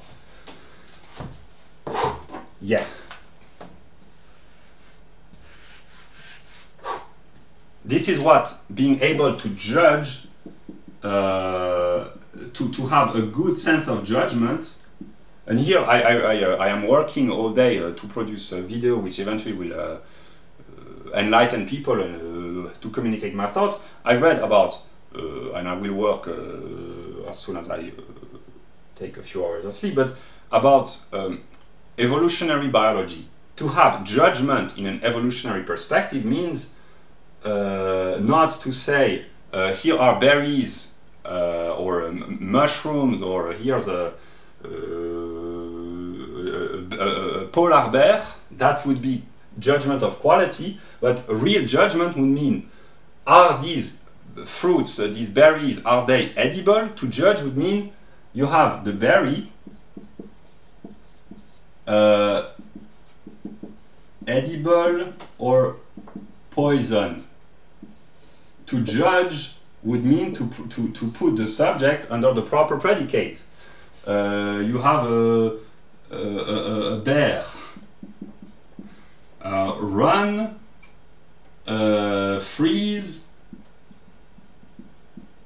or fight.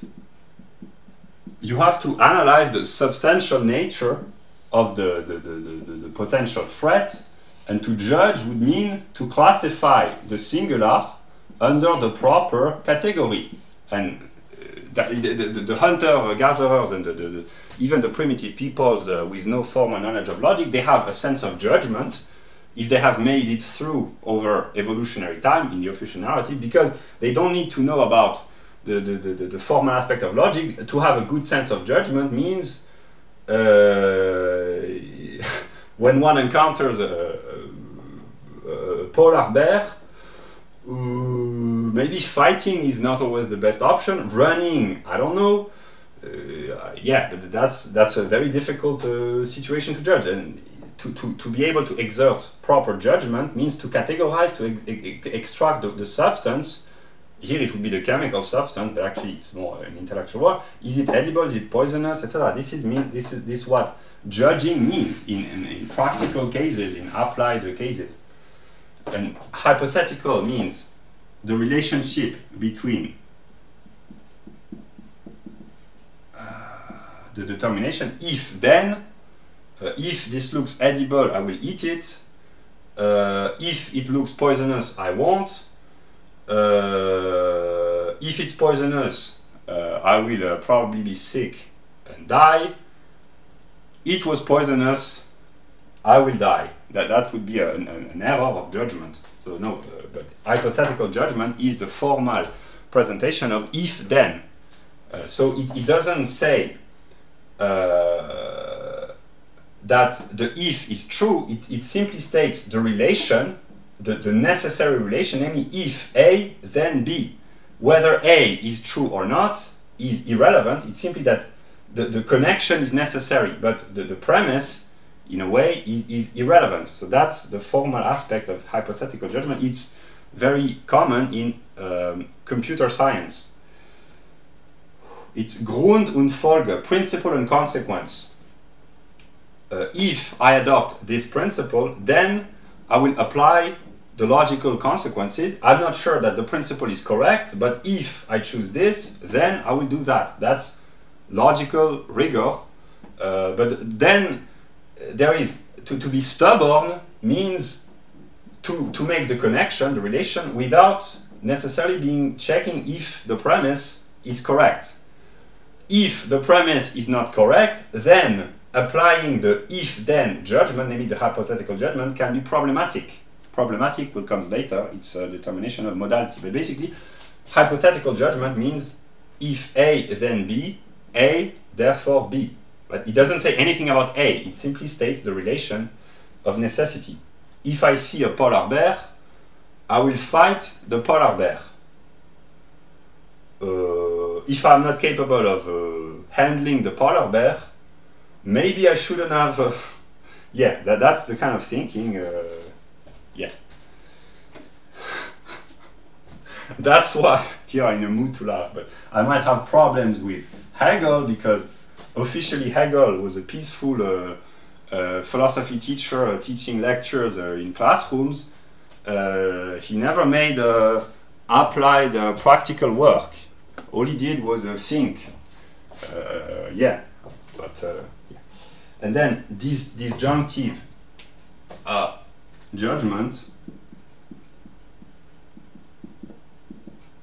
means to separate a totality in A is either B or C or D or E, and sometimes it can be both and. So a disjunctive judgment means to separate a totality which would be the universal separated in its various particularities, so that would be A, B, C. A human being is either a male or a female or another gender, trans. A disjunctive means you are either a male or a female or in between or beyond or below or above, whatever. That's a disjunctive judgment. And the moment of here I will not redraw, but basically the logical categories in if people watch this they will simply have to focus. I cannot redraw again, but basically in the judgment of categorical judgment, the relationship is substance accidents. In hypothetical judgment, the relationship is cause and effect. If there is a climate change, the crops will fail. If then the cause of crop failure is climate change. If the atmospheric pressure is the conditions are such that it will rain, if they are so, it will rain. It rain, the cause of the rain is the atmospheric determination. So in the categorical judgment, the relationship is substance accidents. In the hypothetical judgment, the relationship is cause and effect. And in the disjunctive judgment, the relationship is a whole and its parts. Namely, the whole, the totality would be the universal, and the parts would be the particularization. This is an illustration. An American politician is either a Democrat or a Republican, or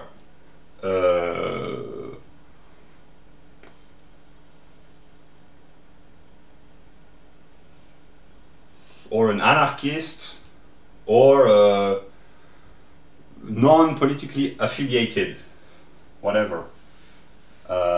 This is an example. So to think rigorously means to separate a universal in all its particularization, and this is a disjunctive judgment. And one-sided thinking consists in saying a human being is either a male or a female. There is no third option, and that's the problem in modern life between traditional people who say you are either a male or a female, and the more modern who say you can be a queer, a transgender, etc. That's an attempt to solve the one-sidedness of the categories. Then, I will not draw, but maybe this is in case, this is the table of categories of Kant, basically, which is explained, but it is logically derived in the science of logic. Here is simply a simple presentation.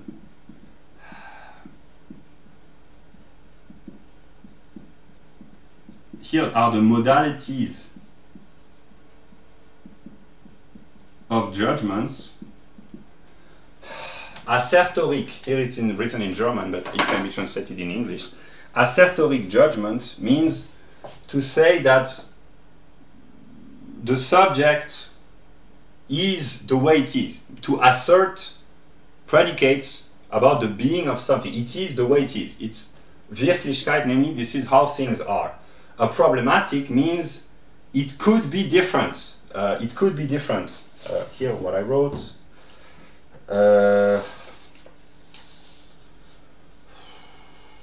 How things could be. So it's actuality or reality in a way. This is how things are. This is possibility. It is so, but it could be different. This lecture is kind of boring, but it could be more entertaining or more interesting, or maybe it's interesting and it could be, maybe it couldn't be better. That would be apodictic, I don't know, but basically to assert means to say how things are. To problematize, it's not really how one should express oneself, but basically it's possibility, namely it could be different, so this is how things are. Things could be different, so there is a doubt, it could be different, and apodictic means it is necessarily the way it is. Here I will use mathematics.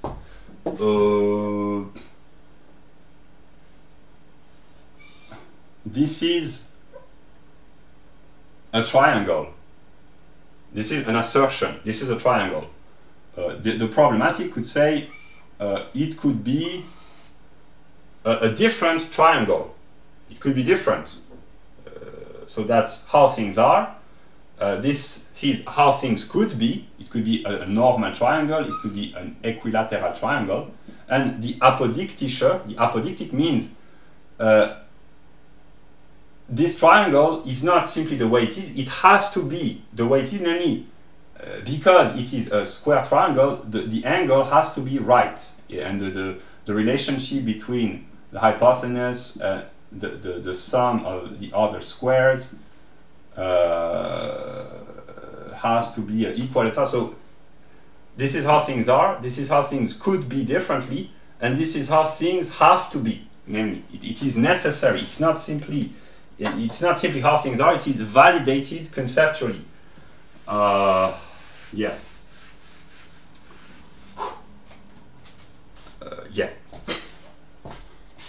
And yeah.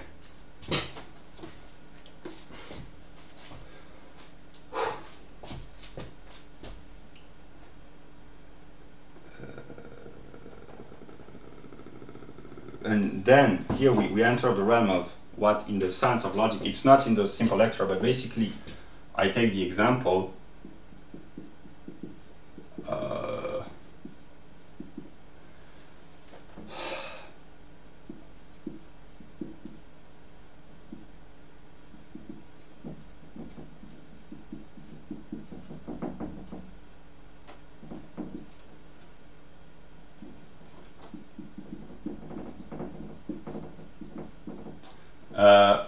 this house which is built, so this house built in such a way, so this is the singular, the house is the universal, the way it is built, the characteristic of this house is the particular, namely houses can be built in various different ways, but this singular house is subsumed under this particular, and the particular is subsumed under the universal. Then is beautiful, and here it's a fourth moment, namely it means here to judge in a sense of really an aesthetic and a critical judgment whether or not an object corresponds to the concept, namely the purpose of a house, if it's a work of architecture, is to be beautiful. So here I will put this tower, let us say. Here it's a judgment which passes into syllogism, namely an object. No, this painting. This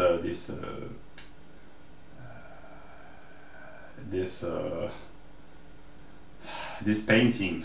Yeah. this painting drawn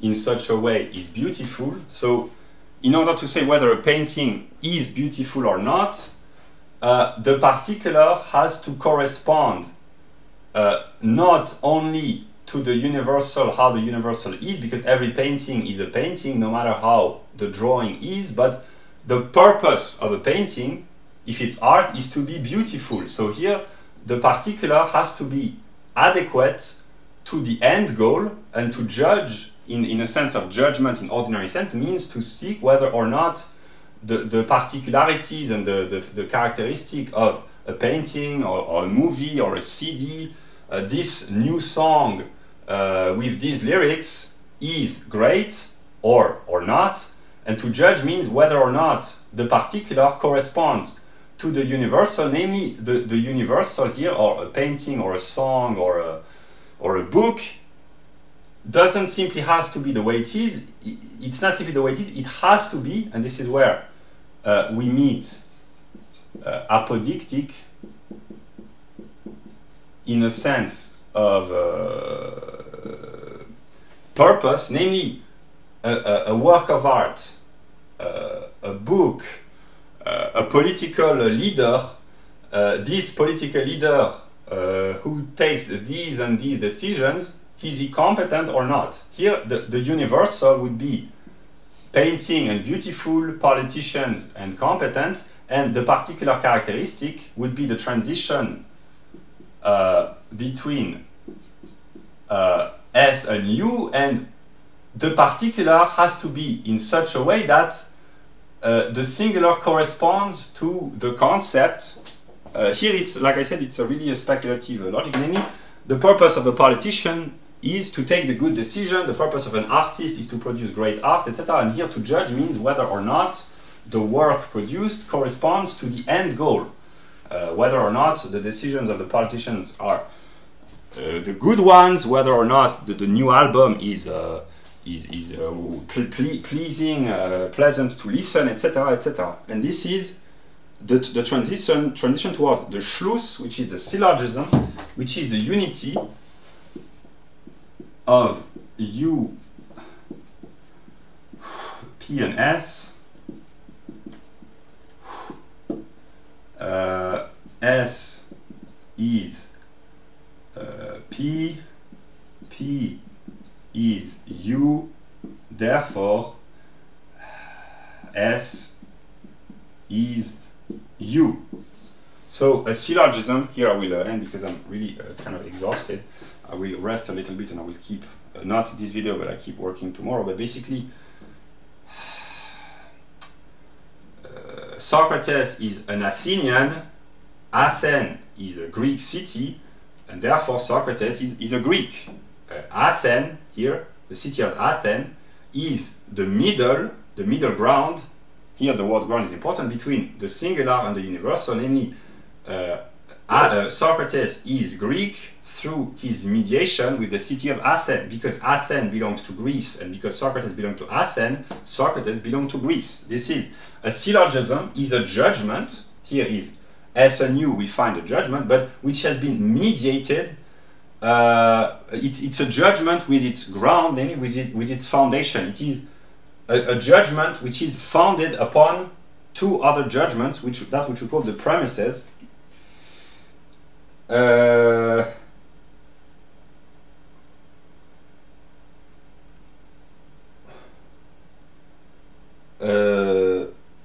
Insofar as the universal subsume the particular under itself and the particular subsume the singular under itself, it means that the universal subsume the singular as well. So the universal is broader than the particular is broader than the singular, therefore the universal is broader than the singular, so the singular is put under the universal. That's a logical connection.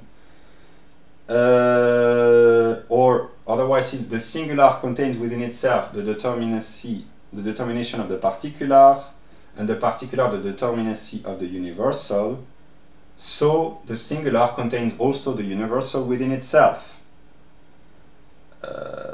So these are the premises, and this is the conclusion. and basically to reason, a syllogism means to unite a singular with a universal through the mediation, the middle of a particularity. And all things are a syllogism, all things are a judgment, namely, this book is a book, but this book is a work by Hegel. Works by Hegel are about German philosophy, so this book is about German philosophy, and this book is united with German philosophy through the mediation of Hegel. So all things are a judgment because all things are a singularized universal through the mediation of a particular. Bullshit Jobs is a singular book. It's a book about economics, and the unity between Bullshit Jobs by David Graeber and economics, it's for the particular type of denunciation of pointless work. So Bullshit Job is about pointless work. Pointless works are a recurrent feature of modern economic life in the West. So this book is about economics because it talks about one of the aspects of modern economic life. This is an illustration. So all things are a syllogism because all things are 3 in 1.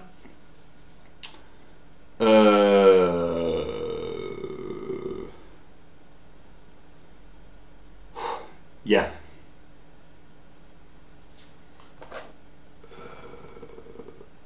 This object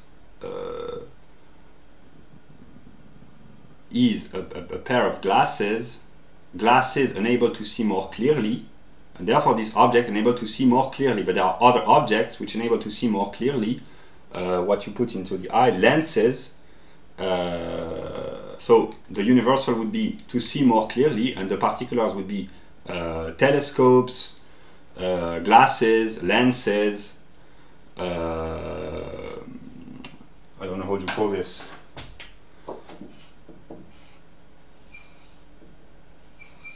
I don't know how you call this. Whatever. So yeah, this is an illustration. It works for every object because every object is a singularized universal through the mediation of a particular. And yeah, and to judge properly means to see the proper characteristic which unites the singular to the universal, which particular, etc., etc. And to judge means to think properly. So it's been 2 hours and 8 minutes long. I'm kind of a little bit exhausted. I've just commented. I will conclude. I have just commented. It's been a little bit longer than I thought. Maybe I should have. It was improvised in a way. I just took 10 minutes to prepare the video and then I spoke. But it has helped me over the years to understand Hegel. I have tried to be as clear as possible. I will go back to the start, to the second paragraph. Thought consider the universal of things, and logic is the science of thought. So when we think, when we represent, we have singular objects in mind, but when we think about the universal nature, we think in terms of universality, and to be able to simply to understand. Here I would just make, maybe it's too late, I should have done this earlier, but basically I wanted to make this at the beginning. I forgot. It's an illustration of the relationship between the universal, the particular, and the singular. Namely, the universal here would be the particularization, and if you have followed, this would be a disjunctive judgment. Art is either poetry, music, painting, architecture, sculpture, cinema. That would be the universal, would be art, and you would be particularization, and then you can put as many singular if you remain in the realm of art, you could have all the works of art ever produced. So that would be an illustration, namely each. So let us say art. Art is the universal. Architecture, sculpture, painting, music, poetry, cinema. And here you would have all the movies, all the poems, all the songs, all the symphonies, etc. And each music, let us take a song by Lady Gaga, it's a singular song. It contains within itself the particularization of being music and the universal of being art. So every song, even bad ones, I'm not talking about the songs by Lady Gaga, but even bad songs produced by anyone, they are kind of a form of art, even if it's bad musically, bad taste, bad composition, whatever. It's here the judgment comes into play, and to judge properly I've expressed how to do so, but then I've just expressed the formal aspect. Then to acquire judgment in terms of aesthetics, politics, moral, etc., it requires more empirical knowledge and more reflection, but here is just the formal aspect. But basically every singular song is a particular type of art, namely music. And then if you say the universal is music, then you have classical music, pop music, rock music, rap, jazz, folk, etc., etc., metal, rock, country, R&B,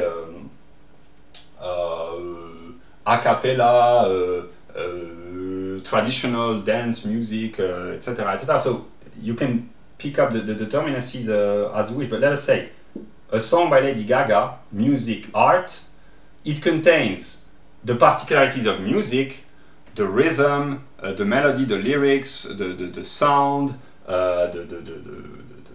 etc., etc., and it contains the universality in itself, namely it's art. It is supposed to present the beautiful, the idea, as Hegel would say, the revelation of the divine. In a way, that's one way of appeasing sometimes the difficulties of existence, art, through art to transcend the hardships and the suffering of existence through an aesthetic experience. So this would be an illustration, namely each singular, or let us talk about politics, or monarchy. Here would be a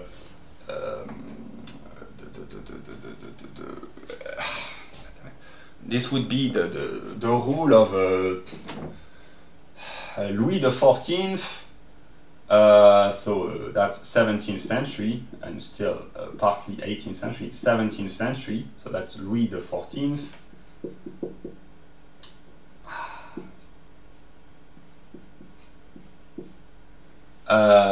That's a singular case of a king. Particularity would be monarchy. Universal would be government, and here you would have republic, democracy, totalitarian bureaucracy, aristocracy, tyranny, etc., etc. And here you would have examples. So S, P, U, it means that S, all the S contains the P within themselves, and all the P's contain the U, therefore the S contains the U within itself. That was what I wanted to illustrate.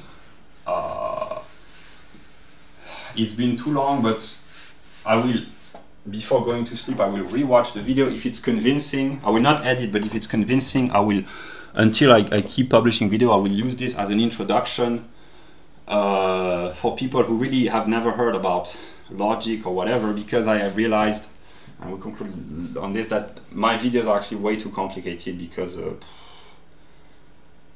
that's my problem, my responsibility. But basically, I will, if this video, while rewatching the video tonight, if it's rather convincing, I will recommend this video in all of my next videos, as long as I publish videos, for an introduction really to the simple thought determination, because it's really Unterklasse. It's for people supposedly 15, 16, 17 years old, I think. So of course it's dubious that it really happened, because it really did not happen, but it was supposed to be for teenagers, namely an introduction to logic. And just the UPS, it simplifies, clarifies so much, and the idea, it's both in Hegelian sense and in classical sense, that the universal is contained within the singular, and the universal basically is God. So God is within each man, and just to understand that each singular contains the particular and the universal within itself, it's so simple, but it's kind of enlightening, and it clarifies, it simplifies, it enlightens. That's what I think. Maybe I've been too long or whatever, but hopefully we can erase the dummies. If the video is correct, it's just logic. And now maybe my next videos will be more intelligible, or my previous videos for the people who now will watch eventually.